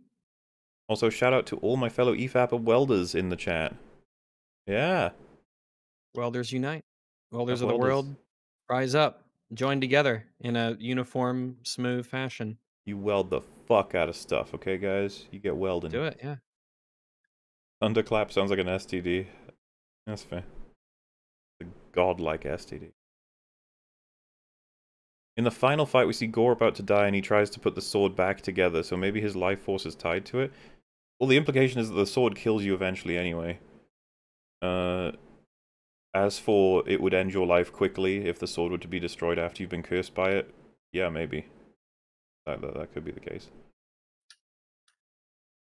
Gore's accent keeps changing was really distracting. Was it changing a lot? Did you guys notice that? The form of the sword? No, Gore's accent. Oh. I can't remember. Honestly, I just can't remember. I think I was too distracted by the writing to pay attention to if his accent was consistent or not. Yeah. I assume not, because it's a very talented actor who probably wouldn't do that. Unless Taika's like, wouldn't it be fucking hilarious if his accent just changed? Probably. Imagine Christian Bale was like, oh, can we do another take there? I think I fucked up. And he's like, nah, man, it's great. Great. No. It's organic. We'll leave it in. The center of the universe thing reminds me a bit of from Ratchet and Clank Crack in Time, where Dr. Nefarious claims the Timekeeper's clock is the very center of the universe, give or take 50 feet. Yeah, I mean, that sounds like a funny sort of recognition of it. 1 to 10, how much does this steal from Kratos? I mean, Kratos' story involves a god doing shit to him that's unfair and loved ones are affected, so I suppose you could argue there's a lot of similarities for Gore, but I think that's a well-told story enough that I wouldn't call it like plagiarism. I just think that it's really badly executed, you know. Child soldiers, Thor, love and war crimes. I mean, it's bizarre. The whole sequence is fucking weird. But, you know, it was done. That's what happened. Sounds like Buffy when they did blah blah blah blah blah. Yeah, but you know that there's a significant set of differences there for compared to what Thor does. The same thing was sort of in Shazam, where Billy gave his adoptive siblings the same powers as him. I'm gonna have to rewatch that before I can comment on whether or not that was better executed, but probably was compared to Thor. Natalie Portman's suffering in a hospital bed after her lover endangers children. She can't run away from the prequels. Yeah, I guess maybe that was a reference. You know, Tiger could be a big fan of the prequels, even though he didn't remember they even happened. The power transfer was yellow instead of Thor's usual blue lightning, so I'm guessing it was amped by Zeus's thunderbolts. Also, check out the Kenobi re-edit. It turns a crap series into a passable movie. The only issue with that being something to be understood to be true is that he's explicitly talking about Thor. Like, so if it's like, well, it's a combo of Thor and Zeus or something, that means that that's something that he was aware of, which means it's something that he should have suggested, at the very fucking least. They should have all... If you told the Avengers that I can do this if you guys get me Zeus's Thunderbolt, I feel like the team would be like, we're going to take it off Zeus. To be honest with you, I don't see how Zeus is more powerful than Captain Marvel. Yeah, Zeus's showing is not all that impressive. I guess the ability to incapacitate Thor, but even then, it's like, this is his home turf. I get being killed in one hit by his own weapon like that. Oh wait, when you say shit. incapacitate Thor, you're talking about when he grabs him with the little things? Yeah, like when it's like Thor rips himself out of that, doesn't he? Maybe for a time. I don't know if the implication was that Thor wasn't going to resist it until with it. Yeah, like maybe. Yeah, maybe. Or maybe it just matches the rest of the writing of power levels and shit. Yeah. As a Kiwi, I apologize for this movie. Longman, do an MOM vid. Obey your master. Ellie is gay, by the way. Do a Multiverse of Madness video. That would be absurd. I would never make a video on. How would you Doctor finish it? There's Strange. too much to talk about. Exactly. That would be like a fucking 5 to 6 hour video or some shit, you know? That's an absurd idea. Never gonna happen. Next super chat says, "Milk of the rhino, nourish you massives. May the dawn's light bless you." That's a nice one. Friendly. Chad Thor one-shots Thanos without hesitation. Virgin Thor ignores a still dangerous gore. We're never getting Chad Thor back. On forever. I hope Jane was an atheist before dying. Would be bummed out if I went to Valhalla instead of meeting my mum in heaven. Oh, if they, dude. Oh, if they had like simultaneous fucking afterlives being confirmed, but the problem is that you, I don't know, were a Thor at the times you don't get to go to the other pantheons. Fucking Jesus, how would they deal with that? Like, we already have. Who knows how many afterlives there are? There's at least 2. Well, actually, there's loads. Is Valhalla actually confirmed though? Yeah, apparently in the after credit scene. I didn't see it. Oh, okay. You got that. So we got that. We've got the ancestral plane, which appears to be an afterlife. The Egyptian one. Midnight, yeah. That's at least 3. What? Surely there's more. I feel like there's probably more, right? Or are we? I think there are more. Either way, if you are, like, let's just say right before T'Challa's dad died, he like got the powers of Thor and died in battle. Would he then be like split in 2, and he would go to the 2 afterlives or something? Like, I'd be, oof. It's gonna cause problems at that point. Like, it's funny as well because it's got nothing to do with criticism of religion in any way. It's simply about what the hell happens if that happens. Yeah, how does it work when you die? Just how does it work? What happens? What's going on? What is this madness? Because confirming one afterlife was bad enough in the sense that it's like, so this was the correct one, guys. But when you confirm them all, it's like, wait a minute. Hey, God. I think Sif might have gotten 5 minutes of screen time. I think that's more than she got. Than that. Yeah. I think she got a minute, maybe. Sometimes you guys forget how long 5 minutes can be. It's like this, she got to say like fucking 5 lines or some shit. Poor girl. Howdy all. She got paid. Fan of the Brood and all it has shown me. I'm an aspiring action choreographer, spurred on by the abundance of awful action and 90% of entertainment regarding choreography and story relevance. Your thoughts on it? I'm with you, man. Completely. Yeah.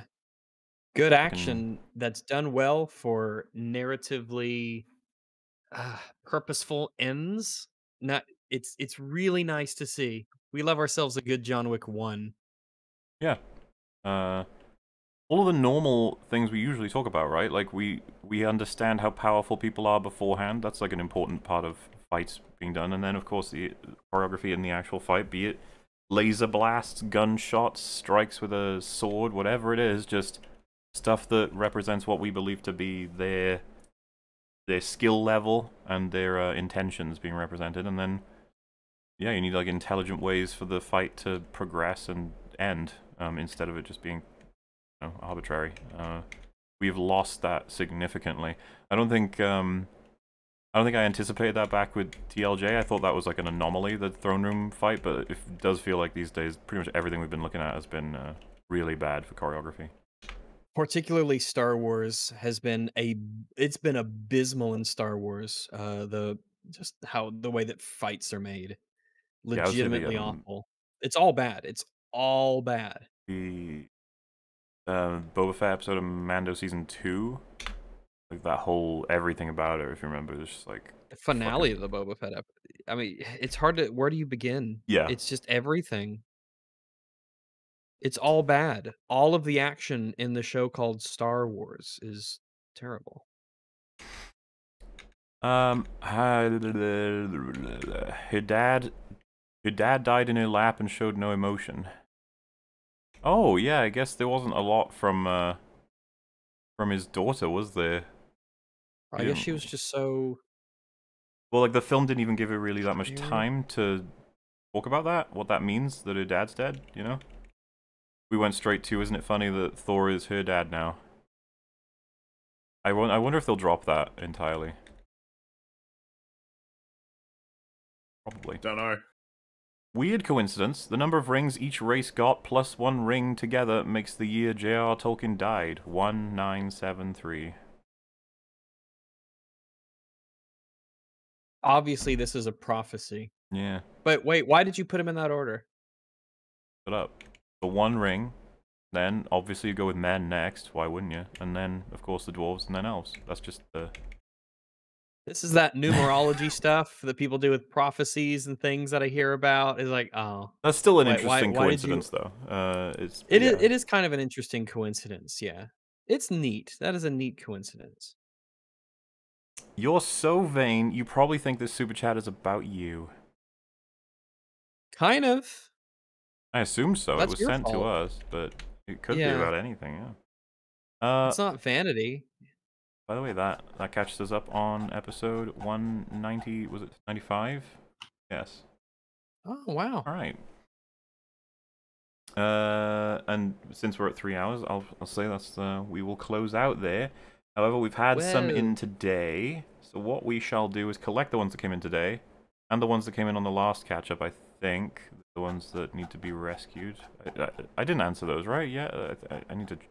I don't think so. I'll find out. Yeah, because you guys would remember if we did that, I'd imagine, because it would have been within the last week, so I don't think we did. Definitely. So I'll collect those ones, and the one from this one, and then we will answer those on next Wednesday. And that will mean we're caught up if this Saturday we are able to answer the ones that come in on the same stream. See? It's a healthy balance. There are still, like, 8 catch-ups to come out on Moolah. We'll get there. I'll probably release one tomorrow on Mueller, and I'll be doing open bar tomorrow, as far as I know. Who knows what the subjects will be. But until Saturday, that'd be a goodbye from all of us at EFAP.com. There is no EFAP.com, sorry. But there is an EFAP.me. There is, and it's great. Yeah, anything you guys want to say before I close us out? Good. I do not think so. I think that I think that's pretty good. I think we did a pretty good job. I think we did all right. All things considered, I think we did a-okay. Very well. Thank you all so much for watching. Thank you very much for the kind donations. And thank you for keeping us company. We shall see you next time. Bye-bye. Bye, bye, bye. Yeah, goodbye everybody. See you later.